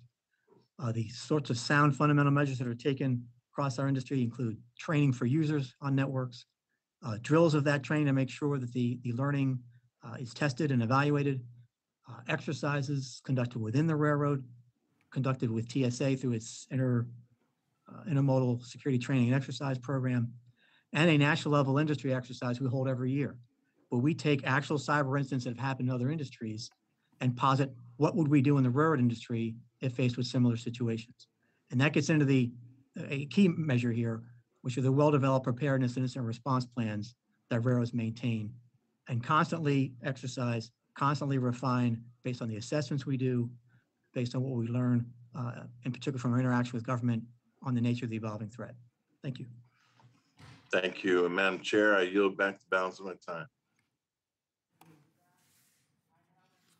The gentleman yields back. I now recognize Mr. Perry for 5 minutes. Thank you, Madam Chair. Mr. Belcher, your testimony explains that even the transition to electric buses brings with it a whole new level of cyber exposure and other security risks not previously anticipated. Given the majority's push to electrify everything without regard to the consequences, this statement may fall on deaf ears, but I think it's important to ensure everyone here knows what you mean by that statement. Can you tell us how much greater is the cyber exposure of an electric bus fleet relative to a diesel bus fleet? Well, it simply creates a new threat vector in the sense that anytime you add a new opportunity, a new digital connection, you create a new opportunity for an adversary to access your network. So are you talking about things like the ability to degrade batteries remotely, cause fires, manually take over controls of the vehicle, that kind of thing? Yes, you've created an opportunity to access the network. But but you're talking about sophisticated companies that are far more sophisticated, and that are building in protections into their bus systems and into their networks. So I think well, there are risks that come with that, new risks that we never thought about. These are sophisticated companies that are building in cybersecurity protections as they develop these new technologies. But would you also say then, I mean, based on that, yeah, they're building in protections, but haven't computer companies and automation companies built in security protocols all along, but yet they've still been breached over and over and over again? 100%. We'd be far safer if we were still running diesel buses that were not connected to anything and that had no digital connections to anything. Right. Okay. So your testimony cites the 2020 Meta Transportation Institute report on cybersecurity in the transit sector extensively. This report presents some pretty damning conclusions. As you noted, the 2020 MTI report concludes that for many transit agencies, internal resources for cybersecurity are scarce, and you go on to cite reports finding that 43% of the agencies do not believe they have the resources necessary for cybersecurity preparedness. To me, this raises a legitimate question about what exactly the taxpayer is getting back for the tens of billions of dollars per year that the FTA provides to transit agencies and the nearly $90 billion we've given them in the past 2 fiscal years. I I mean, if transit agencies have failed to invest in protecting their cybersecurity systems and have failed to do regular maintenance and upkeep, leaving more than $100 billion in state of good repair backlog, both allegedly due to lack of resources, what in the hell are they spending their money on? You know, that's, Yeah, I guess that's probably not a fair question. Let me ask you this. it really isn't a fair, yeah, okay.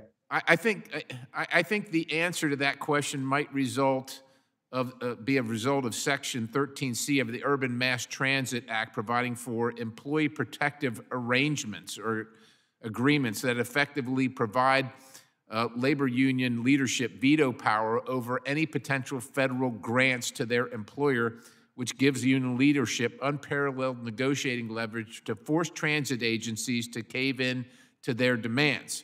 This requirement is largely, in my opinion, responsible for the steep decline in transit worker productivity after it was enacted in 1964, despite the fact that nearly every other industry saw significant productivity increases. It's also a significant contributing factor to the sector's uniquely high labor costs as a percentage of operating costs and massive unfunded pension liabilities.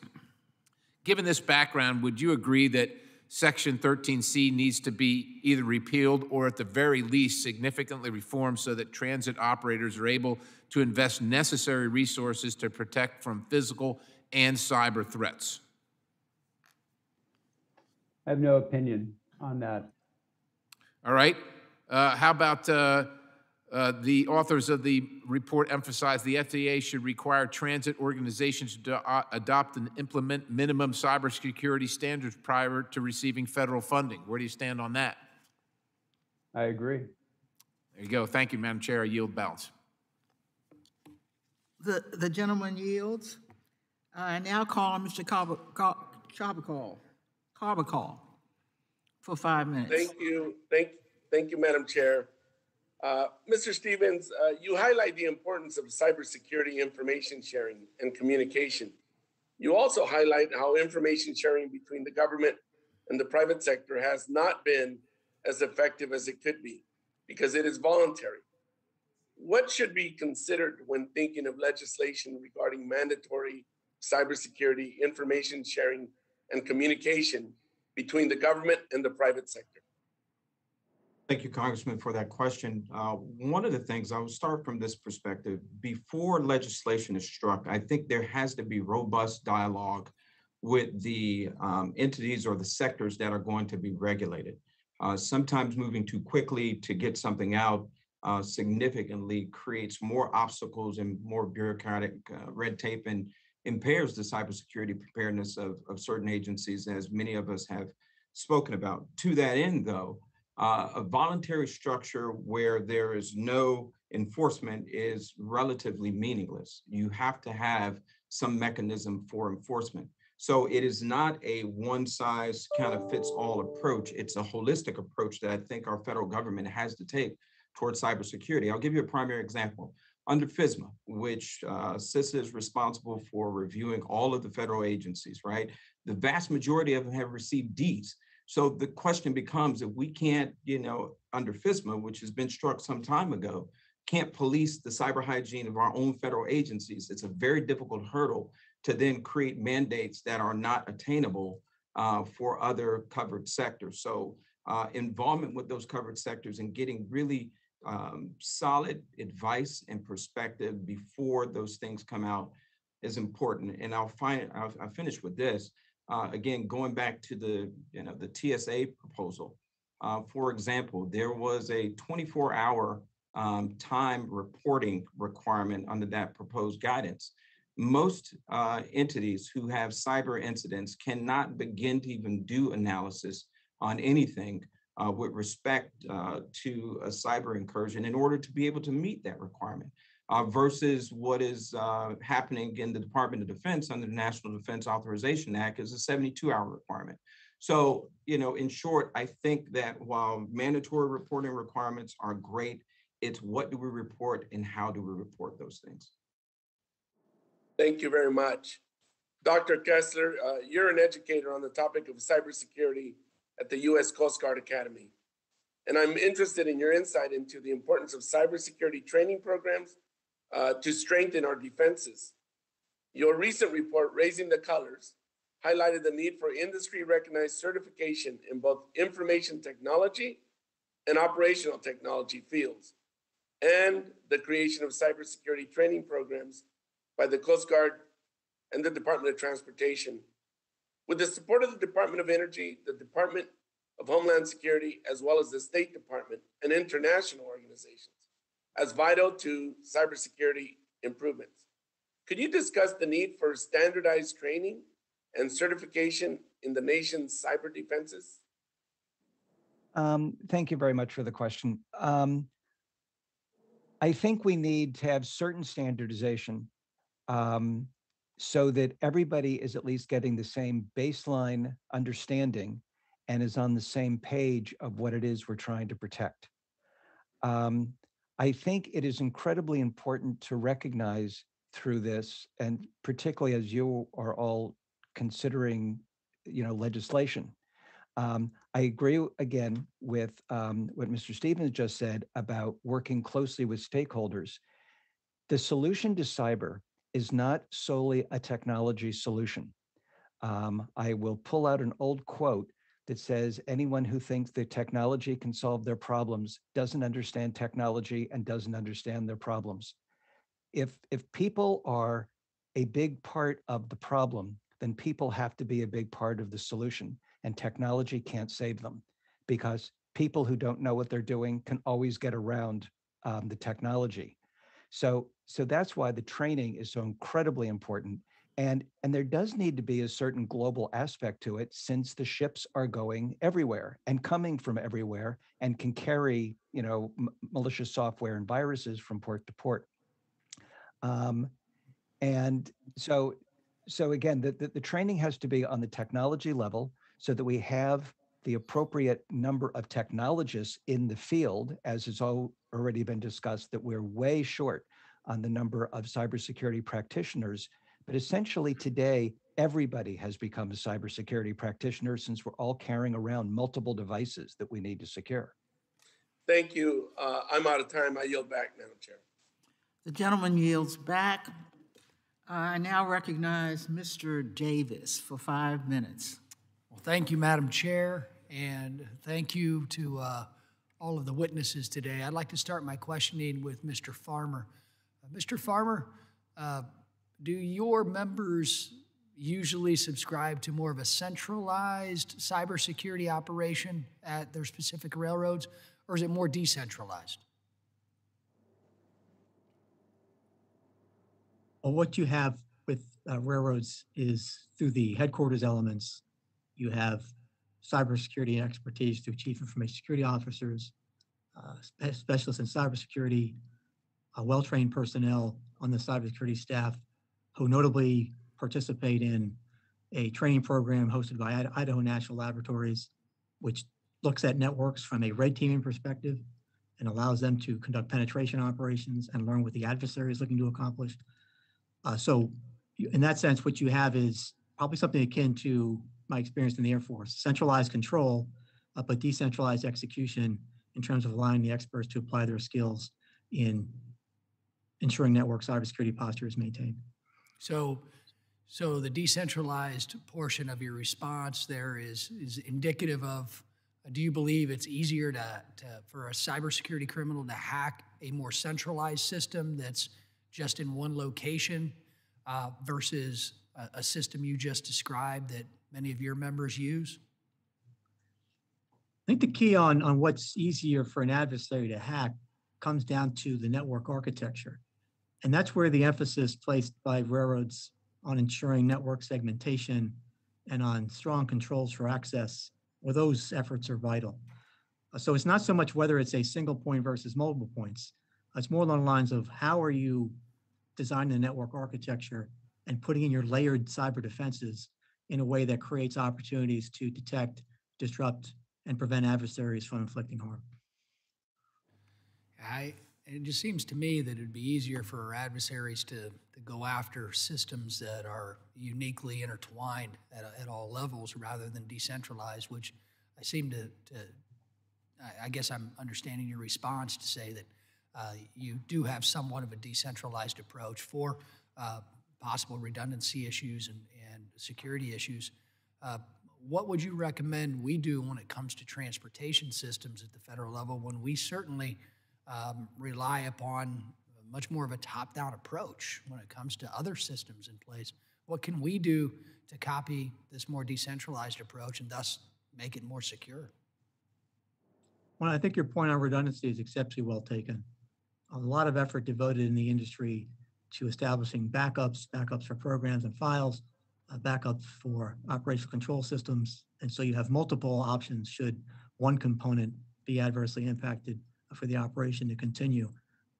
I think what we've seen, particularly over the past several months in terms of cyber intrusions, is you see in the CISA advisories on these events, this reference to highly sophisticated threat actors employing very well-developed tactics that reflect a great deal of understanding of networks.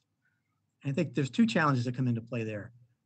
One is, in many cases, these are referred to as supply chain vulnerabilities, where the adversary has identified a vulnerability present in a particular software application and done the necessary surveillance of a network to exploit it.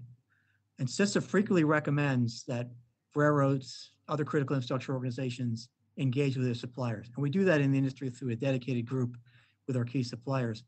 But there's a key element in terms of what Congress can do, I think that merits attention. And that is, one of the CISA recommendations is you should be getting from your suppliers a software bill of materials. And essentially that's the delineation of all the software elements in the vehicle, equipment, device that you have procured, so that you as the end user know what software is included and what versions are present. So when these issues come up with these supply chain vulnerabilities and you need to know quickly, am I affected? The software bill of materials gives you the means to do that sort of reference. And the second question that comes up is, are we doing enough in terms of deterrence? We've talked a great deal in this hearing about network defense, and that's vital. But a concern that we have in the private sector is, in contrast to mitigating terrorism risk, which entailed a great deal of effort internationally in intelligence and military operations, the adversary's boldness, particularly these past several months with these highly sophisticated attacks, indicates they're not getting a deterrent message. And that's part of an effective strategy. Thank you. Thank you. I'd like to yield my remaining time to Mr. Burchett. Thank you, Madam Chair. Thank you, Chair Lady. And I yield the time that Representative Davis gave me to Thomas the Hitman Massey. If there is any time remaining, I'd like to allow There really Mr. isn't. Kessler. Okay. You'll have to wait for someone else to yield because all of that time has now expired. Yes, Madam Chairwoman. And I am forced to. I'm sorry, Chair Lady, for that disruption. I have not had my Mountain Dew this morning. I apologize. All right. I now recognize Mr. Stanton for 5 minutes. Madam Chair, thank you so much for recognizing me. I want to thank Chairman DeFazio for holding this important hearing. I want to thank each of the witnesses here today for providing important testimony on this critically important issue that is growing in concern. Cyber attacks against our water systems have become more frequent, sophisticated, and dangerous. Back in February, a hacker gained access to the Oldsmar water treatment facility in Florida. Their goal was to increase the level of sodium hydroxide, otherwise known as lye, in the drinking water. While Oldsmar was lucky that the facility's operator was at his computer and watching the hacker's attempts in real time, the results, if they had been successful, could have been seriously harmful to residents and businesses who rely on that water for drinking water. Approximately 90% of our country's public water supplies and 80% of the wastewater utilities are small and serve fewer than 10,000 people. The hack at Oldsmar demonstrates the vulnerability of small systems and the challenges they face in preparing for and responding to these threats. Compared to larger water systems, these systems have smaller budgets, limited resources, sometimes only a small number of employees to handle a significant amount of work. A cyber attack is just one more challenge they confront, so they must be strategic in how they approach this constantly evolving threat. Mr. Sullivan, you mentioned in your testimony that Boston Water and Sewer Commission, where you are the chief engineer, you suffered from a ransomware attack last year. What do you believe are the lessons learned from that attack and one that I described in Oldsmar for other water and wastewater utilities, particularly small, rural, and tribal systems where they might not have as much access to staff with cyber expertise or financial resources? Well, thank you, Congressman. We have been working many years to build up our cyber preparedness, along with most of your large water systems and wastewater systems. The problem we had was this: it was the human element. One of our staffers allowed an email, a phishing email, and he opened it up, and he did not report that there was nothing there when he opened it up. What happened there is some malware got into our system, a Quackbot, and it sat for over a month because we were able to trace it back later. The human element here is our biggest weakness, and we know that. We've got all kinds of systems. Our firewalls are secure. We're stopping things every day. We're getting attacked every day. The cybersecurity awareness, a culture of awareness in every system is the most important thing we need to do. And that is, we need to get to training. Many of these small systems you're recognizing, they're struggling with making sure we get pure water out there, that we're struggling with the new regulations of contaminants. On the wastewater group, the same thing.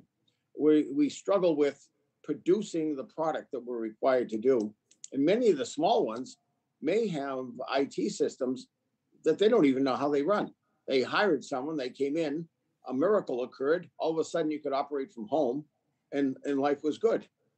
They don't have the awareness, and that's what we're trying to do through the ISAC, is continually remind people, pay attention, read these, we work with CISR, et cetera, read all these reports, make sure you're doing this, but they don't have the resources to hire people to check everything out. And that is one of the major hurdles we have, because we do have 50,000 water systems and 16,000 wastewater systems. You mentioned ISAC, the Water Information Sharing and Analysis Center, which was established, of course, 10 years ago to provide water utilities with critical information on threats, both physical and cyber related, along with best practices for preventing and responding to those attacks.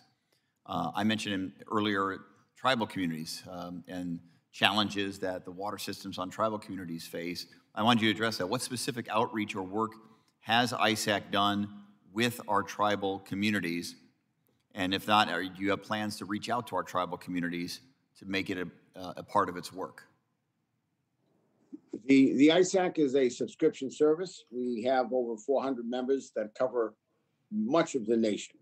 But we also have the states. The states are part of the ISAC. They get all our information so that the states, through their resources, can reach out to smaller systems, the tribals, et cetera. We are asking for additional resources to have the subscriptions for everyone, every water and wastewater systems paid for, so that we can reach everyone and give them the help they need. We want to be able to take these threats and boil them down to what it means for each size system so that they can look at them. They don't have to read these lengthy documents worrying about everything.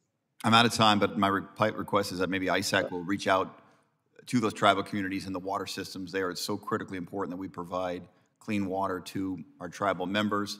And often they don't have the same resources as others, but they have the same needs for their community. So my request is that ISAC see what they can do to better reach out to our tribal communities in Arizona and around the country. Thank you. I yield back.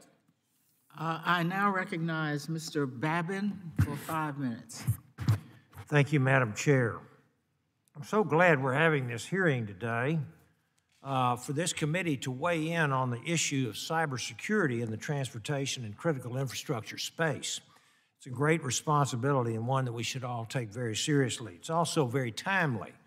Just yesterday, the director of CISA told the House Homeland Security Committee that, quote, ransomware has become a scourge in nearly every facet of our lives, and it's a prime example of the vulnerabilities that are emerging as our digital and our physical infrastructure increasingly converge. She went on to say that, quote, the American way of life faces serious risks. She's right. Internet attacks are a full-fledged standard feature of our modern life. Hardly even a day passes anymore without a media story coming out about a cyber threat or an attack. These threats are disruptive, they're costly, potentially life-threatening. All of us saw what happened with the Colonial Pipeline breach last May and how that attack led to gas shortages and interrupted supply chains. There is certainly a legitimate and appropriate role for the federal government to play in protecting the American people and our companies and businesses against theft, espionage, and cyber attacks. No question, this is a fight for our national security. However, cyber intrusions are very hard to track. We've got to be extraordinarily careful as lawmakers that we don't meddle in something that we don't properly understand and unintentionally cause bloated regulation or stifle innovation with overly burdensome requirements that don't truly secure our infrastructure. Any policy we push forward has got to be aggressive, but consistent with our nation's founding principles, meaning that we provide for the common defense while at the same time protecting civil liberties and the free economic economy. A former director of national intelligence and my former Texas colleague and friend, John Ratcliffe, said that we need to attribute these attacks and either to overtly or covertly retaliate against those responsible, creating deterrence for the future. I could not agree more. There has to be a downside for these enemies, and inflicting appropriate pain for their attacks is not only justified, but I think absolutely necessary. If our long-term strategy to cyber criminals is to just pay the ransom and hope for the best with cyber insurance, we will certainly lose to our foes in this new battlefront. So my question to all of you, and I'll open this up to anyone who would like to answer this, what are common sense steps that we as lawmakers can take to help the private sector better protect themselves and better report cyber threats to the proper government entities without infringing on people's civil liberties or the free market? I would open that up, please. Well, I'll jump in. I mean, I think one of the key things that organizations can and should do to protect against ransomware is to make sure that they keep adequate logs, data logs, and that's one of the things you see, particularly with smaller or less sophisticated organizations. And if you're keeping adequate data logs, you can go back and recreate everything that happened prior to the hack, and that way you can avoid having to pay a ransom. And that's the best way that you can manage against ransom attacks. And so anything that Congress can do to encourage that, I'm not saying that you mandate data logs. It is good hygiene. It is something that trade associations should be encouraging and should be providing guidance on, and it's something that we should all be pushing for, because it is the best thing that you can do to mitigate against ransomware, because it's happening every day. Thank you. Anyone else? Yes, sir. Thank you. And I think that it's an excellent question. Thank you, Congressman Babin. I always tell owners and operators there are a few top things that they can do. Number one is to have a complete asset inventory. You can't protect what you don't know about. The second is to understand if you have direct exposure to the internet. I think that Congress would be very frightened if they were to examine the number of critical infrastructures that have industrial control systems that remain directly connected to the internet. That is an immediate and direct source. If I were Congress, if I were in that position, I would direct all designated critical infrastructures within the United States to ensure that they do not have any devices directly connected. That would immediately eliminate tons of exposure and risk. And lastly, I'd like to redirect and go back to the point on ICS for ICS, and that every single local fire department, every emergency services, even our military, it is the way that we mobilize to respond to events. Out of all of the nationally declared disaster types, cyber is the only one that is not mandated currently to follow incident command system. I can tell you that being prepared and being able to mobilize the private sector, which is where 85% of your response resources will come from in the event of a nationwide attack, you will want a system like ICS to integrate. By no means does having a common framework for response increase our risk or our threat. Those threats and risks are already there. All it does is give us an advantage over the enemy in effectively bouncing back from those attacks. Thank you very much. And my time is out, and so I will yield back. Thank you so much. The next Congress member will be Congressmember Carter. Thank you, Mr. Chairman. My district recently suffered through one of the most intense hurricanes to ever make landfall in the United States. Hearing about the dangers threatening our systems through cyber attacks, I can't help but be concerned about what would happen if bad actors took advantage of a natural disaster to launch a cyber attack. According to a recent article on the topic, natural disasters can set the stage for cyber attacks. Security experts say that they're not aware of any major cyber attacks against a state or local government during a natural disaster. But that's only a matter of time if we aren't careful and to prepare for these things. And if a hacker launched a disruption to coincide with a natural disaster, that could greatly hamper first responders, hospitals, utilities, government agencies. According to the National Association of State Chief Information Officers, this is a real threat. So I'll ask this question of you, Mr. Sullivan. Municipal water systems in many areas have to cope with threats of physical damage from natural disasters. I shudder to think what would happen if a natural disaster occurred in a near proximity to a natural disaster.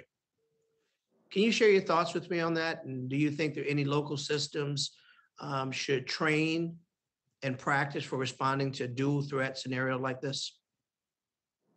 Certainly. First, the ISAC was formed because of the events of 9/11. And for the first 10 years, we spent all of our time talking about physical threats and natural hazards and how to make sure you can get your systems up and running. And cyber wasn't really in the forefront at that time because there was no major threats for us on cyber. So we've been training people on natural hazards all along, how to do it, how to get yourself back up and running. We all have emergency response plans. The AWARE that Congress passed a couple of years ago required all systems serving 3,300 and more services to look at our natural hazards plan and our cybersecurity plans. And we had to self-certify that we looked at them and we have an emergency response plan. So I would say that most of your systems are definitely capable of getting up and running. Now, they can't run with the cyber. A lot of times communications is down, et cetera. They will place people at the plants and they can manually run them. Most of our plants, although they're highly technologically run, can be run manually. We are able to run them that way. So Let me ask you, what do you think Congress could do to make these type of trainings possible and accessible to local governments? Well, there is a lot of training going on. EPA just ran some yesterday. With CISA, we're working. American Water Works has put out much training. And all your water and wastewater national organizations have the training available. The problem is a lot of the smaller systems don't know about it.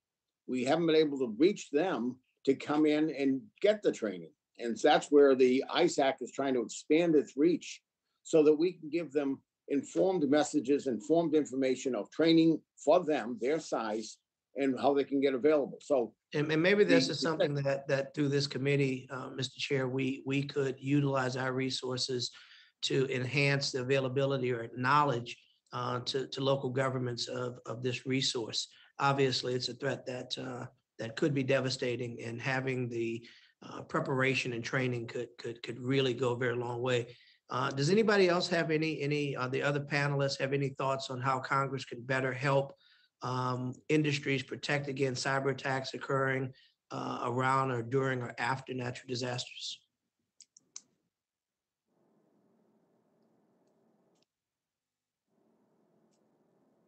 Representative Carter, if I could, please. Yes, please. Thank you. I think one of the important areas to emphasize in terms of the emergency preparedness is the level of deployment of resources in advance of the storm, so that the response and recovery effort happens immediately as soon as safe conditions allow. I think a good point was made earlier about the ability to maintain the capability to conduct manual operations. That is part of how we operate in the road industry. In the event there's a electrically or cyber debilitated environment, trains can continue to move under manual procedures. We can also relocate dispatch centers from impacted areas to others. And as I mentioned earlier, a key facet of our cyber defense in depth is having backup capabilities and backup files. I think the point that you're getting to, though, gets to a broader question of how does private sector across sectors cooperate with government, and what can we be focusing attention on? And there's two elements there. One is, what are the sorts of cyber attacks that would be most impactful, whether they're actually happening now or not, looking forward to that potential. What we deal with now are people looking to exploit the fact that there's a response going on and that there's going to be businesses trying to come into an area, and you have a lot of fraud attempts. But what could be done, positing a potential scenario? And then secondly, then working through the Critical Infrastructure Cross-Sector Council, through CISA, through FEMA, in developing a collective approach to try to address that problem. I think the last aspect gets to a point that was raised in an earlier question, and that is there has to be some deterrent aspect to our cybersecurity strategy. Adversaries need to understand there are limits. Thank you very much. I think I'm out of time. I yield back. Thank you. All right. Thank you very much, Representative Carter. Next up will be Congressmember Weber.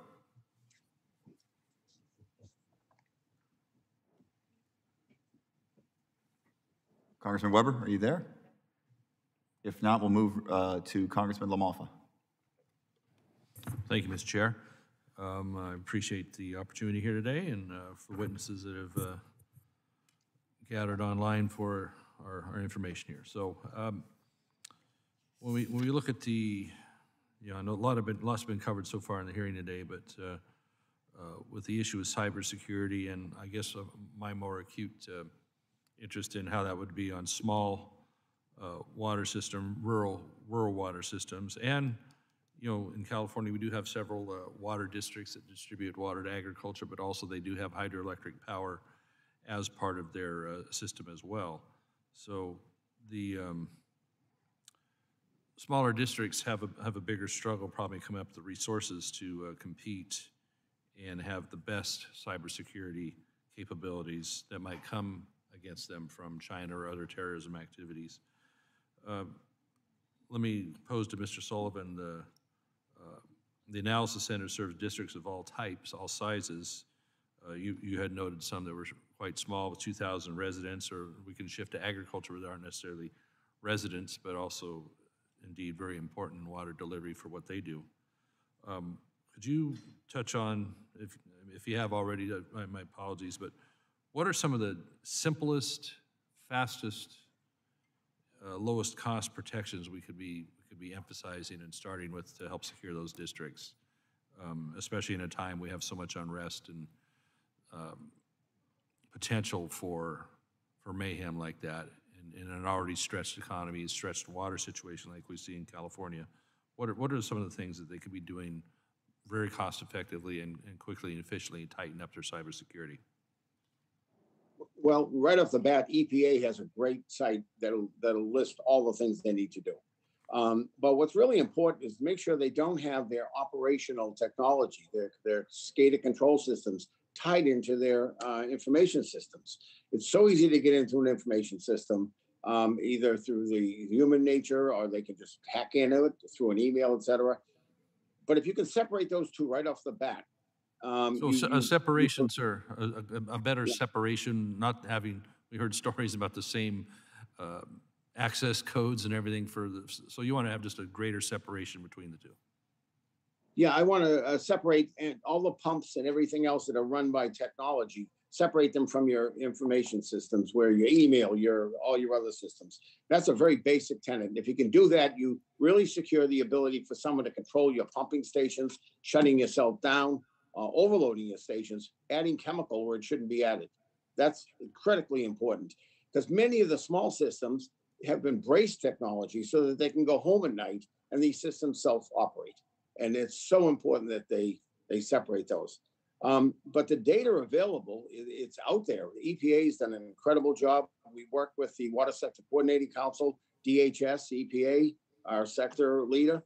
All this information is out there. They just don't know where to go to get to it. And that's the key that we need to get more of. The rural water has riders and they go out and they educate everyone. But keeping updated is important. If everyone thinks that 5 years ago they took a review of their systems and life was good, and they haven't looked at it again, they've got to look at it again. It's ever changing. This whole security issue is ever changing. 5 years is a very long time. Yeah. Extremely long time. And many people, we did that. We had a big emphasis. We pushed it, and everyone thought they were all taken care of. And now we have these additional threats. So when we're talking small districts with, not huge budgets with, if it is rural delivery or agricultural delivery, do you see that it's going to be affordable? Is it going to require a lot of staff or a lot of upgrades in technology and equipment? Or is it something that can be piggybacked onto existing systems if they're halfway modern? I think they could be piggybacked. It's $100 to join the Water ISAC if you're a system below $3,300, $100 a year. There's 40,000 of them, though, and that's one of the problems. They just don't have that $100, or they don't know that they need this issue. Do you have confidence, sir, that the larger entities like, the state of California, for example, right in my backyard is the Orville Dam and the spillway that broke apart. You'll remember that story from a few years ago. Do you think the large ones like states are doing what they need to do on 1960s technology to upgrade those so that they can keep control of their spillway gates and other aspects of their water control systems? I think the larger systems are in very good shape. They're quite aware because of the association of the CIOs talking to each other. So I think there's been a lot of that going on. It's what happens is the medium and small, and they have so many other things tearing apart. Most of your water and sewer operators in the country aren't computer literate. They hire people to come in and set up the systems for them. So they're not quite aware of what we're all talking about all the time. The big ones are. We have whole departments dedicated to that. Thank you. Appreciate it. I'll yield back. Thank you very much. Next up will be Congressmember Lynch. Congressman Lynch, are you on? If not, next will be Congressmember Malinowski.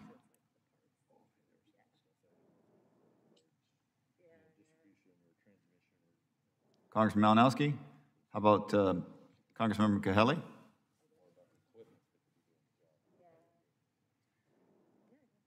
Congressmember Williams. I am here. Thank you so much. It's your turn. Thank you, Mr. Chairman. The topic of today's hearing is one that's personal to me and my constituents. I know how critical it is to invest in cybersecurity because my district learned the hard way just 3 years ago. In 2018, a vicious cyber ransom attack devastated the city of Atlanta. Residents of the 5th District couldn't pay their water bills, police departments lost investigation files, the courts lost legal documents, and it took millions for the city to recover. Our Atlanta airport is owned by the city of Atlanta, and luckily, we only had to shut down our Wi-Fi for the duration. What happened in Atlanta is a lesson to be learned from. We need to ensure that we're prepared for any future cyber attacks, and as a member of Congress, I'm dedicated to ensuring what happened to Atlanta won't happen again. Ms. Sanford, what are the contemporary challenges that state and local governments face today in confronting cybersecurity challenges, and what more can Congress do to assist them and ensure information sharing between the private sector and government so we can prepare for and mitigate cyber threats? Great, thank you, Congresswoman Williams, and that's an excellent question. I think the main thing, honing in on the private sector, I think coordination and response aspect, is that specifically what you'd like me to touch on, is that private sector interaction? Yes. Thank you. In particular, for the private sector, there's no real way for the private sector currently to hook into existing emergency management practices. So I'm sure that you're very familiar with Atlanta. You probably have an Atlanta Emergency Operations Center, and your emergency responders come in there, the different groups from the city of Atlanta, water, wastewater, your energy companies, your electric utilities, they all come in there and support through what are called emergency support functions, ESS. This is part of the incident command system structure that I was speaking of earlier. There needs to be a better mechanism for the private sector to be trained on what incident command system is, what their role would be in a disaster in terms of integrating with the government, And then they can actually have representatives that are sitting there in that EOC ready to integrate into your response efforts and reporting up through your incident commanders through the city of Atlanta. So that would be one recommendation is one, training the private sector, right? We can start on a voluntary basis and see where that gets us. And secondly, have them take their existing response plans. No one's telling them to get rid of what they have. We don't want them to do that. We just want them to learn the overarching government framework that every other first responder is using so that cyber can stop treating itself as something special and get with the program with the rest of the way that the emergency response communities behave. And that way we can begin to form coordinated responses together. Thank you, Ms. Sanford. And Mr. Belcher, in your testimony, you highlighted that only 60% of transportation agencies have a cybersecurity preparedness program in place. What are the most critical additional resources that Congress can provide to ensure that all transportation agencies are in a strong position to protect themselves from cyber attacks? From agencies that have programs currently in place, what are some of the best practices that agencies should be sure to adopt? So I think the first thing that agencies need to do is that they need to do an assessment of their cyber maturity. Every agency has some level of cybersecurity protection, whether they know it or not. Cybersecurity protection comes with your Microsoft 360 system. You've got some level of cybersecurity protection, and then many of your more sophisticated systems also have protections in them. But many of the operators really don't understand what they have. So you have to understand what you have to understand what you need. So the first thing you need to do is to do an assessment. And then you need, as Ms. Sanford was talking about, is to understand, is to then to bring that into an enterprise system and to treat cybersecurity as just another, it becomes another risk.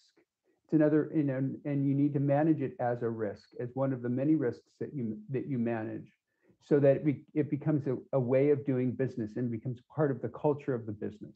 Most of the threats are coming, or most of the hacks are coming, not at the IT level, but they're coming through the users and through phishing, and I think I keep hearing that I'm about to be. Yes, Mr. Belcher, we're running out of time. Okay. And before I yield back, Mr. Stevens, I would like to just get some better ideas on how we can address the unique cybersecurity challenges of major airports, with Atlanta being the busiest airport in the country, soon to be in the nation. We're coming back, y'all. But I would love to get some written comments on how we can better prepare in Atlanta as you discuss what was happening down in Tampa. Thank you very much. Thank you, Mr. Chairman, and I yield back. Thank you. We'll ask for a written response to that question. Next up will be Congressmember Van Dyne. Yes, thank you very much, Mr. Chairman. I'd like to relinquish my time to Congressman Thomas Massie. I thank the gentlelady from Texas. Ms. Sanford, I want to give you a chance to answer my concerns about consistency, interoperability, uniformity, and coordinated systems. But before that, I want to highlight something really important you said to one of my other colleagues. You talked about the microcontrollers and embedded processors that are connected to the internet that a lot of users don't even know present security vulnerabilities. Just for my colleagues, this is like if you bought a coffee maker or an ice maker or dishwasher, and it's connected to the internet when you get it home for your convenience. Those things are actually can be security vulnerabilities, but within a sewer system, for instance, or a pipeline, they might have things connected to the internet for remote monitoring. So can you talk about that, Ms. Sanford, about how you advise your clients and what to do with those things? Sure, and thank you, Congressman Massie. It's a really good question. And what we see a lot of, and I don't know that it's specifically with the programmable logic controllers, the PLCs, in many cases, those lack the ability to directly communicate out to the internet, but they certainly could talk through something else. What we see a lot of are what are called human machine interfaces, HMIs, to your point about someone remote accessing in. they would be remoting into that engineering workstation or HMI to see what's going on that plant floor. In many cases, if you go to a website right now called shodan.com, you can see tens of thousands of HMIs directly connected in the United States and the UK and Australia, globally. They're everywhere. And this main point of exposure is that right now I could go to the login screen of this HMI, and if I'm successfully able to log in, say if the username is admin and then the password's admin, or if I'm just using a password cracker, I can get into that system within a matter of minutes or hours. And once I'm there, I can see other devices that are on that network because it's the HMI and it tells me that, and I can move laterally to do whatever I need to do. So I always tell people, please have an up-to-date asset inventory, know what you have so that you can protect it. And secondly, make sure that nothing is talking out directly to the internet. Thank you very much. And I didn't give you a chance earlier to respond to my concerns about consistency, interoperability, uniformity, and coordination. I'm worried and sometimes that makes it easier for the hackers to hack multiple systems at once. I definitely understand and respect your concerns. I think that it's a credit to you to understand the nature of how hackers can work. Sometimes I can tell you that the system that I'm talking about, they've already gotten in, they've already performed the attack. So the response structure, the only thing it gives us is the ability to more effectively work with our local, state, and government officials. And I'm not asking, that this be mandated at this point, but I am saying that it's really good training. It's how every single fire department responds. It's how if someone was injured, the ambulance would show up. It's using the same system. So I would liken it to, I wouldn't say that we would suggest that having all firefighters trained in the country to be able to work together and respond somehow contributes to, terrorist attacks. We don't see that correlation. So we're not seeing that data to suggest that risk at this time, Right. but I understand your point. I was more concerned about like the updates that happen and such as that. Mr. Kessler, you had a couple things you wanted to talk about and we ran out of time. And also if you could throw into that group, you talked about the pros and cons of having a human in the loop. It's not always a bad thing to have a human in the loop, I would say. And could you talk about, I'll give you the remaining time. Well, I mean, humans are in the loop one way or another, either the human user with the hands at the keyboard or the designer of the system. I wish more of my grad students had been like you, Congressman Massey. I used the ICS for decades. I was 25 years on the ambulance in my hometown in Vermont as a volunteer ambulance. And so cyber differs in this way. So I need an organized structure to do my defense. But as an EMT, I'd walk into somebody's house and I was always reminiscent of the saying, no battle plan survives first contact with the enemy. I know how I'm going to respond. The problem in cyber with having any static response or automated response to an attack is if I can figure out what your static response is going to be, I own you. Because I can make you respond when I want you to respond, and I know how you respond, because too many of the cyber systems are not built in defensively to take into account that there's an intelligent actor causing the problem. Too many of our systems by engineers, of which I am one, are designed to fail thinking nature is our enemy. And I understand stochastically what's going to happen, but I'm not building a system to protect other people. Thank you. Yield back. Thank you. Next up will be Congressmember Johnson of Texas. Thank you very much. Let me express my appreciation for this hearing and the urgency of dealing with the issue. 5 years ago in my Dallas-based congressional district, cyber hackers breached the Dallas area rapid transit computer system, targeting customer communication and business processing tools. Just last year, hackers stole Trinity Metro's data in Fort Worth, knocking out the Metro's phone lines and entire booking system. And although not specific to the transportation industry, electronic records were hacked. at the Dallas Independent School District in September, allowing the hackers to gain access to the names, addresses, telephone numbers, social security numbers, and medical information. While just last month, the Dallas-based company of Neiman Marcus notified 4.6 million customers that information associated with their online accounts had been stolen. Disheartening stories like this play out week after week in the United States and across the globe. So first I want to ask Mr. Belcher. Mr. Belcher, much of the nation's infrastructure is owned and operated by private sector. What controls and procedures do you recommend synthesizing and strengthening regarding cybersecurity in the private sector and the government partnership? Well, the good news is, many of the hacks that you talked about in the public sector in the Dallas-Fort Worth area are actually have been moved to private sector vendors. Transit agencies now, for the most part, do not handle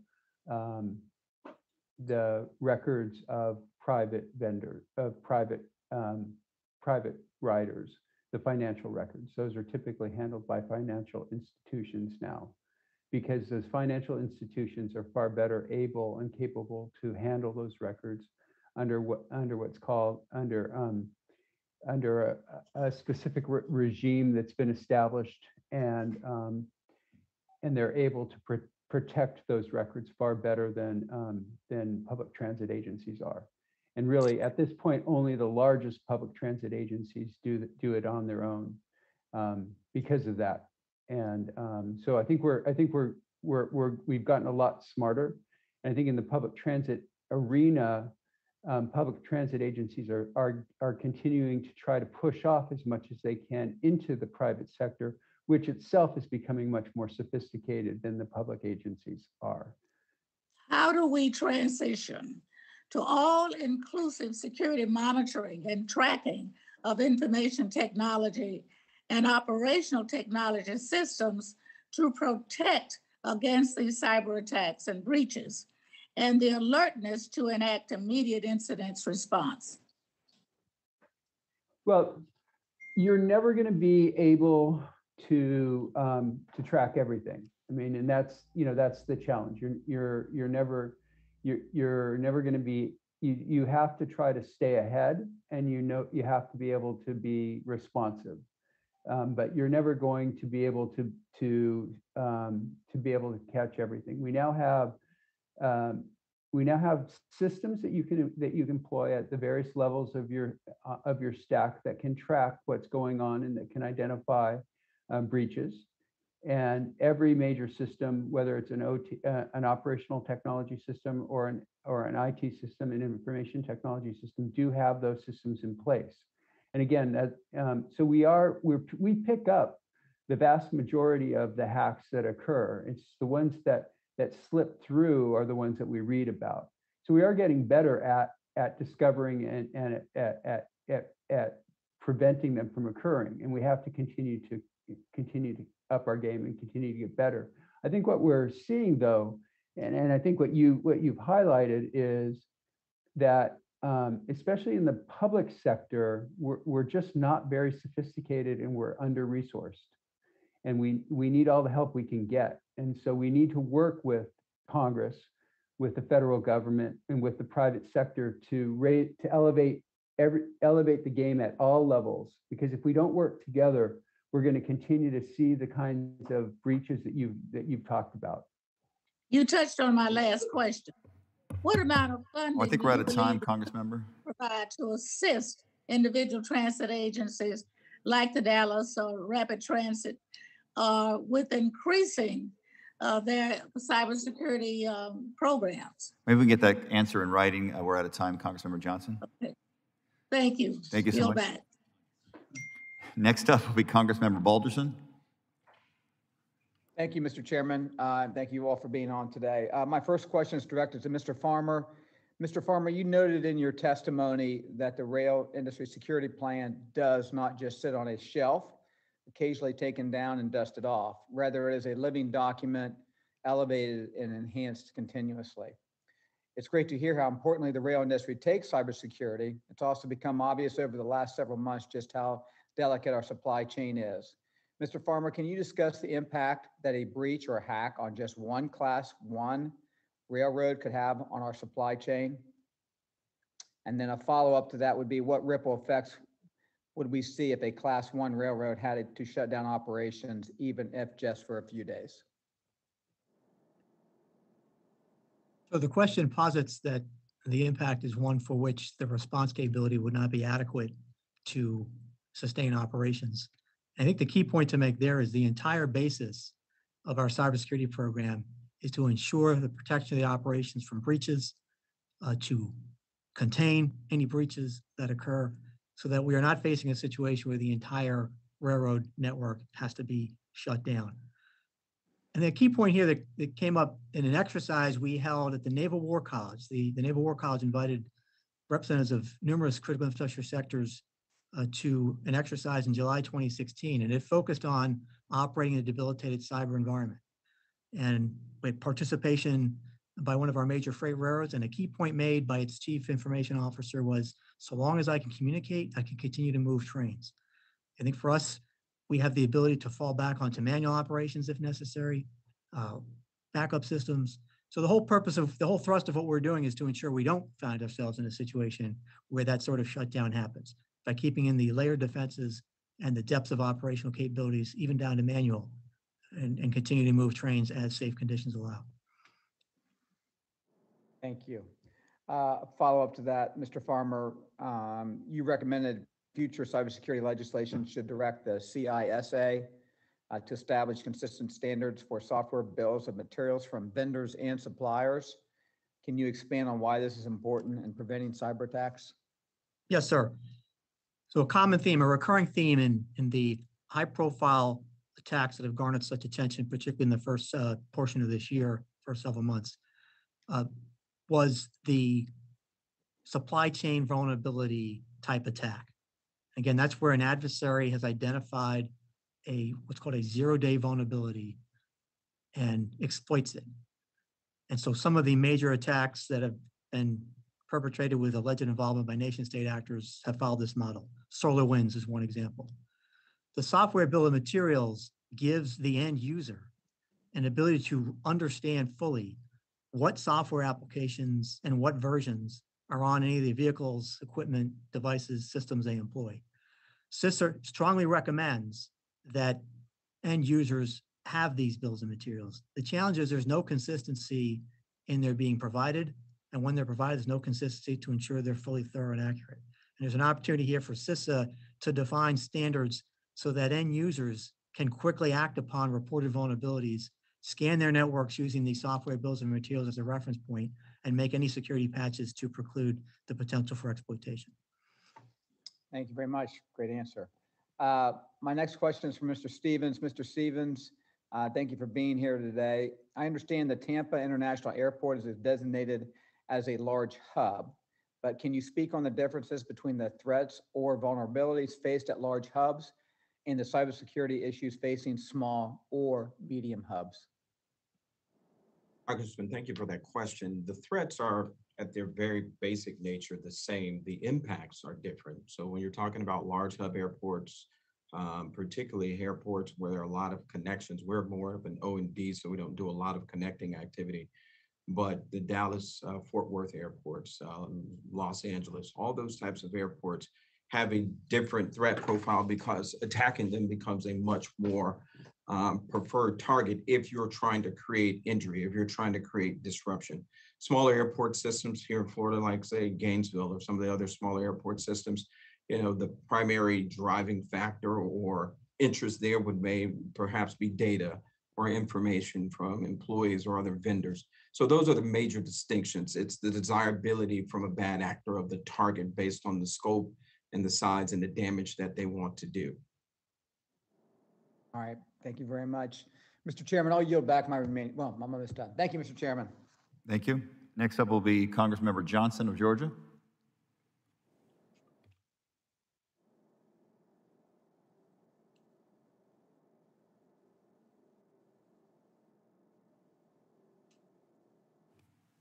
Congressmember, I think you're muted right now.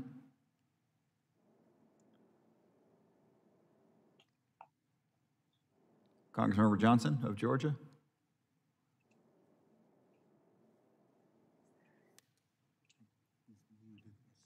Congressmember, I think you're muted right now. Can you unmute? All right, we'll come back to Congressmember Johnson. Next up will be Congressmember Auchincloss.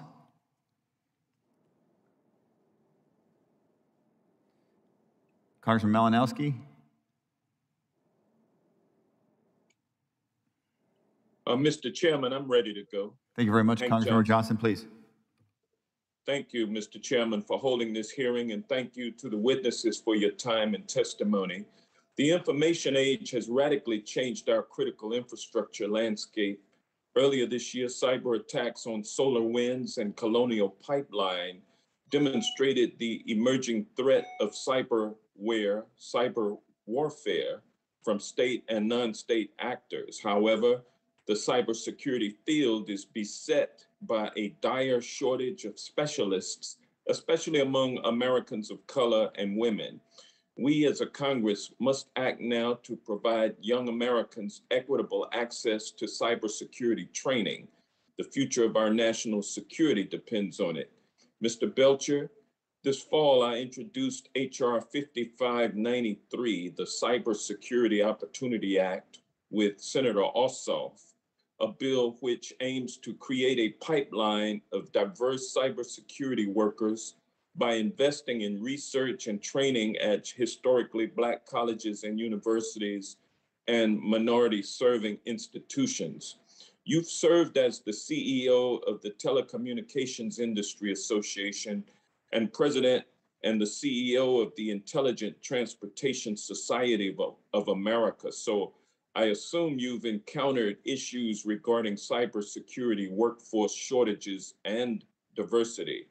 A 2021 study estimates that the national cybersecurity workforce is made up of 14% women, 9% Black Americans, and 4% Latino Americans. Can you discuss the importance of diversity goals as they apply to cybersecurity related positions in transportation and other critical infrastructure? Yes, I mean, I think it's a much bigger issue than just cybersecurity. It's an issue that is playing out in all of transportation and all of engineering. Sean Wilson, the Secretary of Transportation from Louisiana, who's now the new AASHTO chair, has made that one of his preeminent goals. He's also the incoming vice chair of TRB. And so there are leaders in the transportation community who have made that a significant priority. The interesting thing about, I mean, I think the only thing that I can add is it has finding women and people of color for technology positions has been a significant issue in the industry for a long time. It's becoming harder, but it's becoming even harder because it's becoming difficult to find people in general for these positions. And so what we're seeing now is I'm seeing my clients contracting those positions out where they would normally have hired in-house. They're now no longer able to hire in-house positions. So transportation organizations now are going to contractors and filling the positions with contractors. And it becomes even harder then to fill those positions, to try to fill them with STEM type type individuals. It's becoming even more challenging, not less challenging. So Thank you. I applaud you for your legislation. Well, thank you, and we hope it'll make a difference. Dr. Kessler, you've had extensive academic experience teaching computer technology education at some of the top engineering programs in America. Can you address how a more diverse cybersecurity workforce would benefit your specific infrastructure sector, and what steps you might advise private industry in your sector to consider to improve diversity in regard to cybersecurity positions? Well, I have a couple of comments. First of all, I too applaud your legislation. I would observe that one of the problems keeping an appropriate number of all of our citizenry, but particular people of color and women, is not at the college level, it's at the K through 12 level. I believe that too many individuals, and again, particularly women and particularly people of color, are socialized out of STEM by 6th grade. So it's laudable but late in 12th grade to say you should go study STEM at college because they haven't been prepared. I have found that diversity of background gives me diversity of thought. And that's what I need to build a cyber defense. Because to build a cyber defense, I need to think like my attacker. The same thought, leadership, if you will, that got me my problems are not going to get me my solutions. So I need to have that diversity of thought. So is that addressing, I think, what you're asking? Yes, it does, and I thank you for your comments. Mr. Belcher, according to the 2020 MTI report presented in your testimony, 81% of responding transit agencies felt they were prepared to manage and defend themselves against cybersecurity threats. However, only 60% had an actual preparedness program, while 47% failed to audit their cybersecurity program at least once a year. What requirements should the federal government enforce so that cybersecurity safety is adhered to at these transit agencies? Well, if you look at the conclusions in the of the study, I think that the conclusions kind of lay them out. I think there are some basic requirements. I think that that agencies should be required to have a cybersecurity response plan in place. Thank you. I believe my time has expired, and I yield back. Next up will be Congressmember Stauber. Thank you, Mr. Chair. You know, cyber attacks are a serious and evolving risk that affect transportation and infrastructure matters across this committee's jurisdiction. Transportation and infrastructure jurisdiction includes 5 of the 16 sectors of cybersecurity concerning, which include our transportation systems, government facilities, water and wastewater systems, dams, and emergency services. The nation's critical infrastructure is comprised of both public and private sector assets. However, within this committee's jurisdiction, cybersecurity requirements in the private sector are mainly voluntary. Like other industries and the federal government, the transportation sector is facing a critical shortage of cybersecurity personnel, which has impacted the ability to protect, detect, and respond to cyber attacks effectively. Simple steps regarding basic training, consistent cybersecurity hygiene, and periodic exercises could go a long way in protecting America's transportation infrastructure.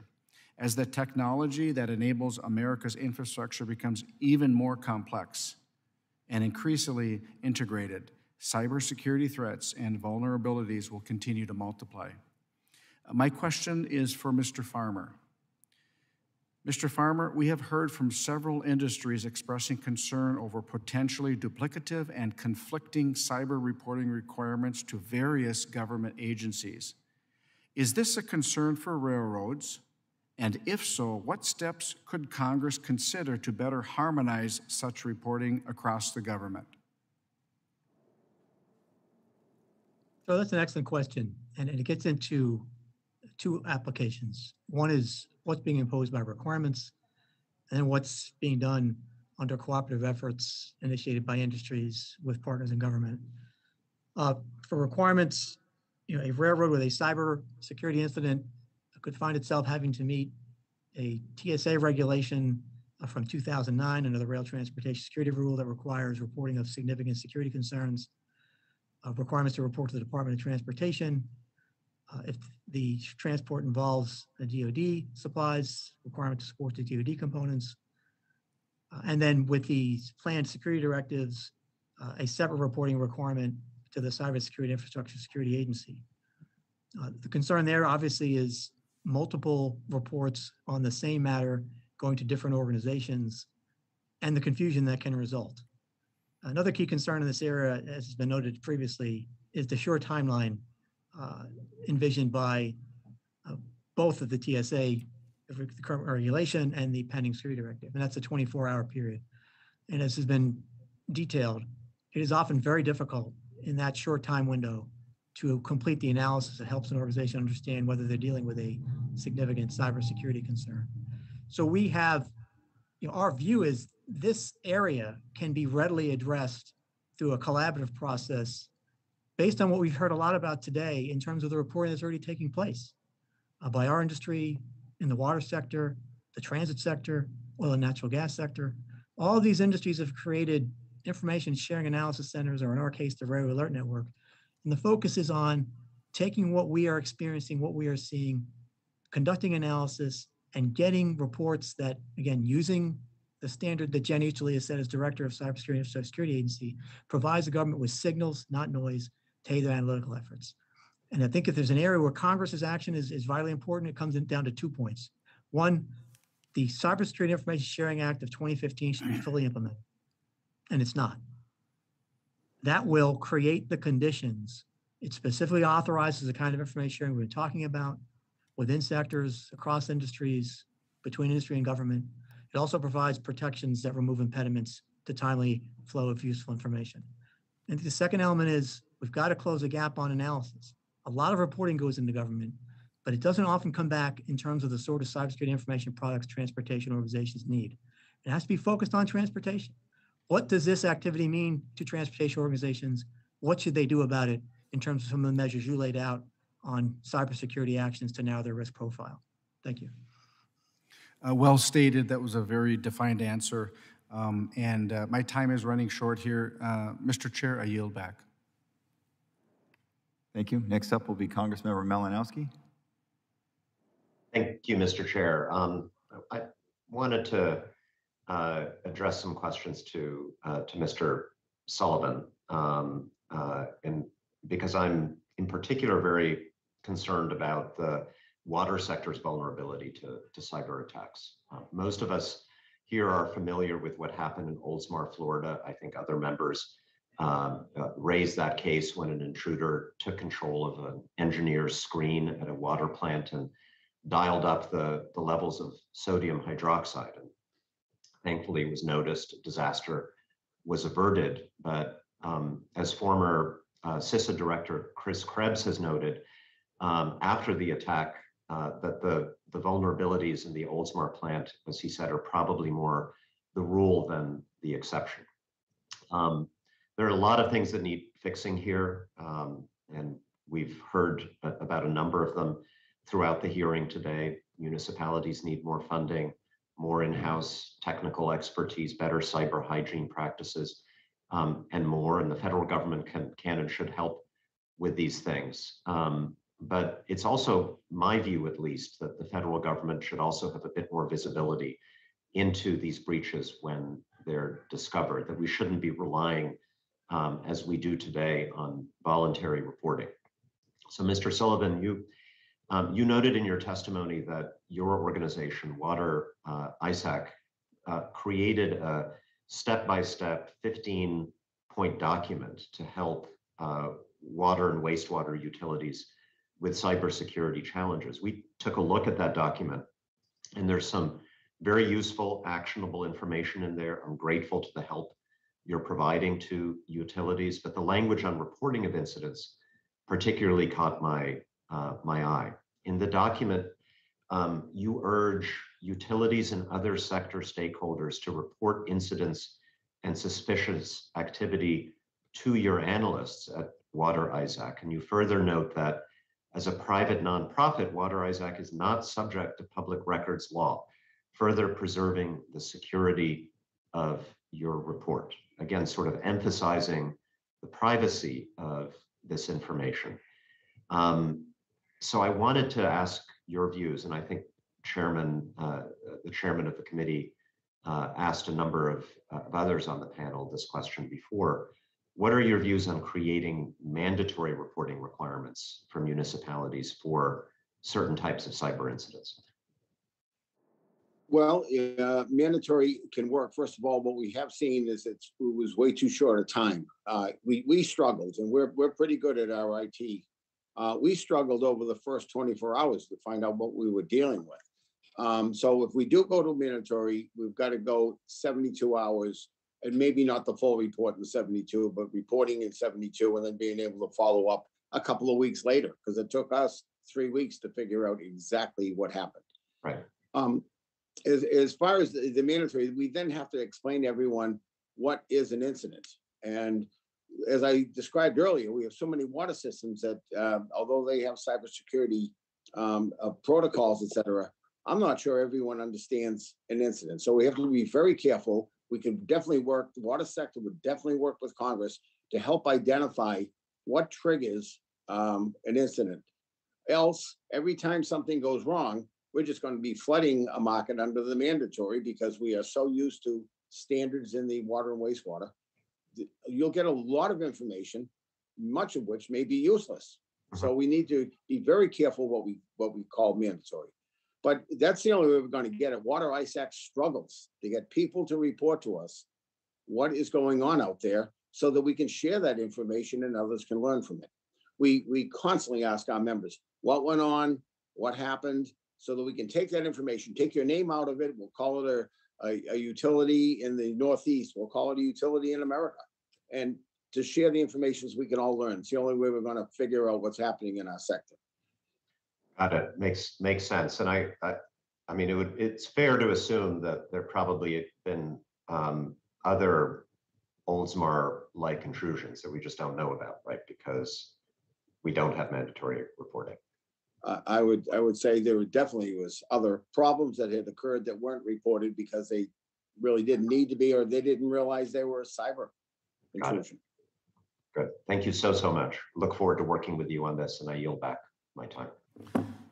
Gentleman yields. The chair recognizes the gentlelady from Puerto Rico, Ms. Gonzalez-Colon.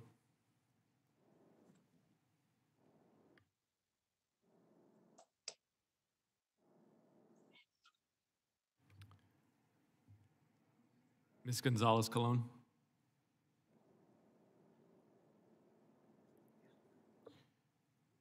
The chair recognizes Mr. Burchett.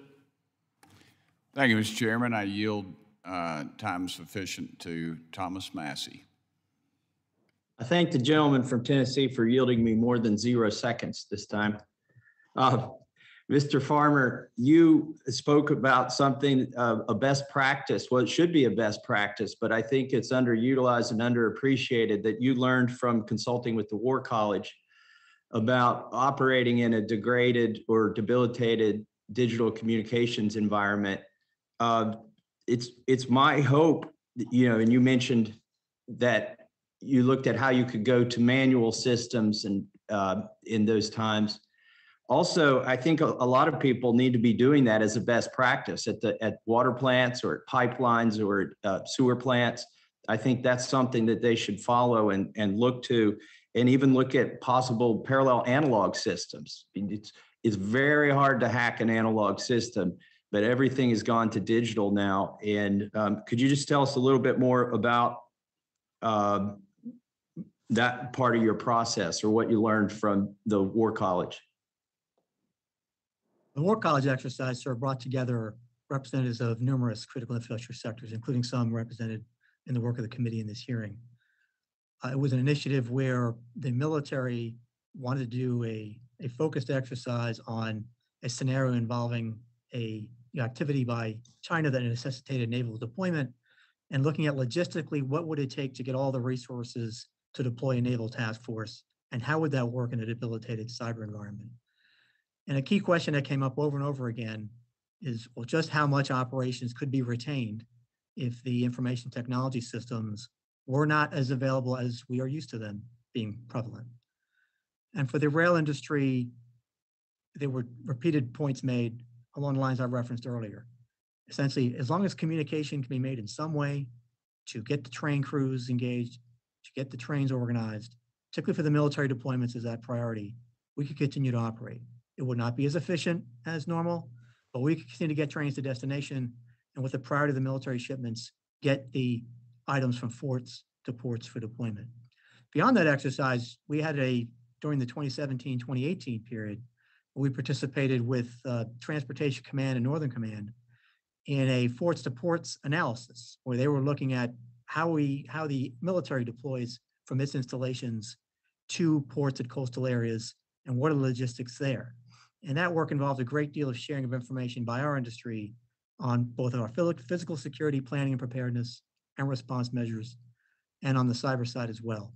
And so a very good partnership with military components in terms of ensuring we're able to support their operations in situations where they need to get equipment and people, mostly equipment, to ports for transport overseas. Well, I surely hope that any legislation that comes out of Congress doesn't force you into a system that assumes that you will always be operating in a secure cyber environment. And so I'm glad to hear that you've at least tested what would happen in that instance. And you're going to look like a prophet later if they go back and look at this hearing, if they have somehow forced you into a completely digital solution that's not segmented. That was another thing that you mentioned that I think is a really smart thing, that one hack on your system wouldn't imply the whole system was hacked. I think that's also a good best practice that I hope will come out of this. Part of the problem we have, and this is ironic, is our federal procurement standards sort of bake in vulnerabilities. I don't know exactly what's available in the executive branch, but in the legislative branch, if you wanted to buy a zero trust system that ran on Linux, you couldn't do it because there's interoperability requirements with Microsoft systems, which have, by the way, a lot of these commercially available, widely deployed systems have the requirement that the end user is not at the root level. The end user is not the root user. The actual root user is the vendor, and they've convinced the end user that it's in their best interest to let them send real-time updates. We can make you more secure if we can identify a threat somewhere else and then update your system without you hitting yes or no on the screen. Just let us go ahead at the root level and update your system, and we can make you safer if you allow us to do that. Well, that's not always the case, and that's the vulnerability that oftentimes makes a small exploit turn into a giant one. So, Mr. Kessler, I think you're wise to encourage and solicit diversity of solutions from your students, and I wish we had more diversity of solutions allowed in the procurement policies, and I yield back. Mr. Chairman, that my intellect is so much superior to Thomas Massey's. That's why I had him deliver those questions so that the average citizen could understand them. And I yield back the remainder of my time. The gentleman yields. Chair recognizes himself for 5 minutes. I want to continue to pull on the thread of water infrastructure. We know that our water infrastructure in the country needs serious improvement. In Massachusetts alone, we've got between $10 to $15 billion of a maintenance backlog for water potability and riverine and littoral resilience. I submitted 4 projects to the House Appropriations Committee requesting funding for critical water projects in Massachusetts. And unlike Boston, which has the scale and the scope to have a sophisticated IT component to its water and sewer public works, these towns are small and they don't necessarily have those kinds of resources and have the ability to have that type of expertise on standby. So in addition to making investments in water potability itself, we need to be making investments in securing that critical infrastructure from cyber attacks. Mr. Sullivan, the Boston Water and Sewer Commission, where you're the chief engineer, as you said, has suffered from a ransomware attack last year. And in your testimony, you noted that because the business network was segregated from the control system, there was never any threat to public or environmental health. And just to give you a sense of the divergence in terms of Boston's scale and some of the towns in my district, Norton, which is a town that recently launched a new $11 million water treatment plant in February 2020 that's been exceptionally effective. That has a base of about 20,000 residents. Boston has a base of about 675,000 residents, so 2 orders of magnitude here, almost. Has the Boston Water and Sewer Commission been able to communicate with these smaller Massachusetts entities about best practices, should they be attacked, or even been able to form a collaborative regional working group so that there is some sort of umbrella protection from the bigger cities? Well, we work with all the Massachusetts through the Mass Warn system should something come up. But we recommend to them that they actually join the Water Ice Act because you get national exposure. It's difficult sometimes when an entity as large as ours is talking and we talk about, well, you should buy this, buy that. And the smaller towns go, how are we going to afford it? Who's going to run it? So it's better that they go to a national one who has like size utilities where we can put them in touch with them and they can communicate on the same level how they took care of it. Because we do operate in different levels of scope. The treatment systems are all the same. It's the size of the system. And whether it's fully automated or whether you have a 24/7 operator watching the screen as Oldsmar did. They happen to be lucky they watched the screen and it was moving because someone got in on their system. The other problem we have with some of the smaller systems is they want to tie into the internet so they can use things like TeamViewer, which was at Oldsmar, so that they can operate these remotely. During COVID was one of the biggest things. How can I run my automated plant remotely? So we've got to get away from that. We've got to get them down to a much secure system that is run where the OT is totally separate from the IT. And we do talk to the different communities and we're always open. But again, we try to refer them to someone of like size who has had the same problems. So if I could recapitulate what you're saying here, you would encourage them to join Water Isaac. You would encourage them to separate or to not permit of remote operation, to require on-site operation. Any further recommendations that you would give to smaller towns' IT departments in particular?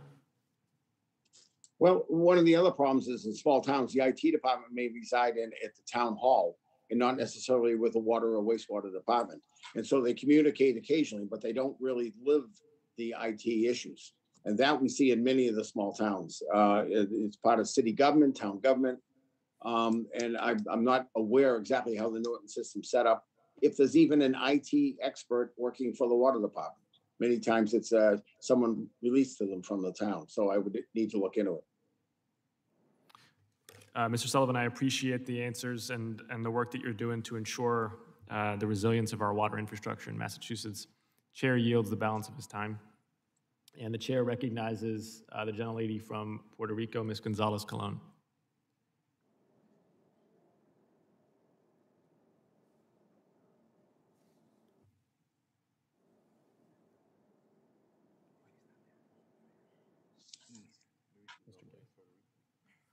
The chair recognizes Mr. Guest. Thank you, Mr. Chairman. To our panel, Congress has taxed CISA, the Cybersecurity and Infrastructure Security Agency, as the lead agency in both protecting our cyber and defending against any cyber threats and cyber attacks. I would like, if the panel would, to please provide any information, any insight with your interaction with CISA, the benefits that they have provided, and any shortcomings that you see that may exist between the CISA's interaction and the interaction with your industry or your particular company.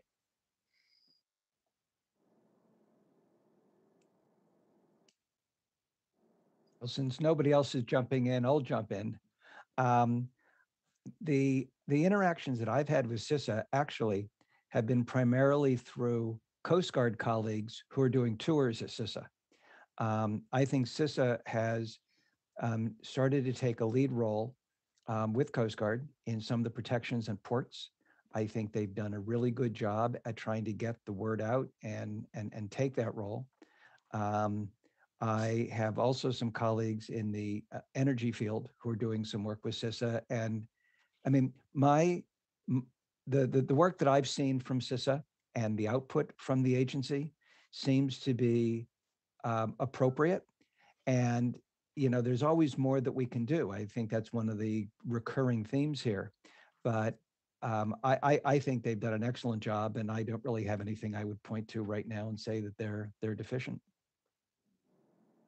This is Megan Sanford. I'm happy to comment on that as well. I applaud Department of Homeland Security and CISA. Actually, I think that they have a tremendous mission. I think that their scope is one of the largest that the federal government has. It's been my experience that, especially when dealing with vulnerability handling and coordination, the entity, I think the name has changed now, but it used to be known as ICS CERT out in Idaho. Despite any company I've worked with over the past decade, I've been able to call that team, and we've been able to work through issues. They've always been at the ready. Mark Bristow, who currently leads their hunting team there, he's also an advocate. He's one of the other 4 people that are currently credentialed as an incident commander for cyber under the FEMA system. They believe the construct can work. They do a really good job at templating exercise material, response plans. In many cases, I think that these materials are underutilized or the private sector simply isn't educated on. If the private sector were more educated on the resources available through CISA, I think that we would see greater utilization of that agency. But I hold them in very high regard. Can agencies improve? Yes, of course. But my interactions with that entity have been very good. And Ms. Sanford, let me follow up on that just a little bit. You talk a little bit about the raising awareness, the education of CISA. What can Congress do to make sure that we are educating our businesses, educating our key industries on first the existence of CISA, because I think many people have never heard of CISA. If you're not in the Homeland Security realm, CISA is just another acronym and you have no idea what it stands for.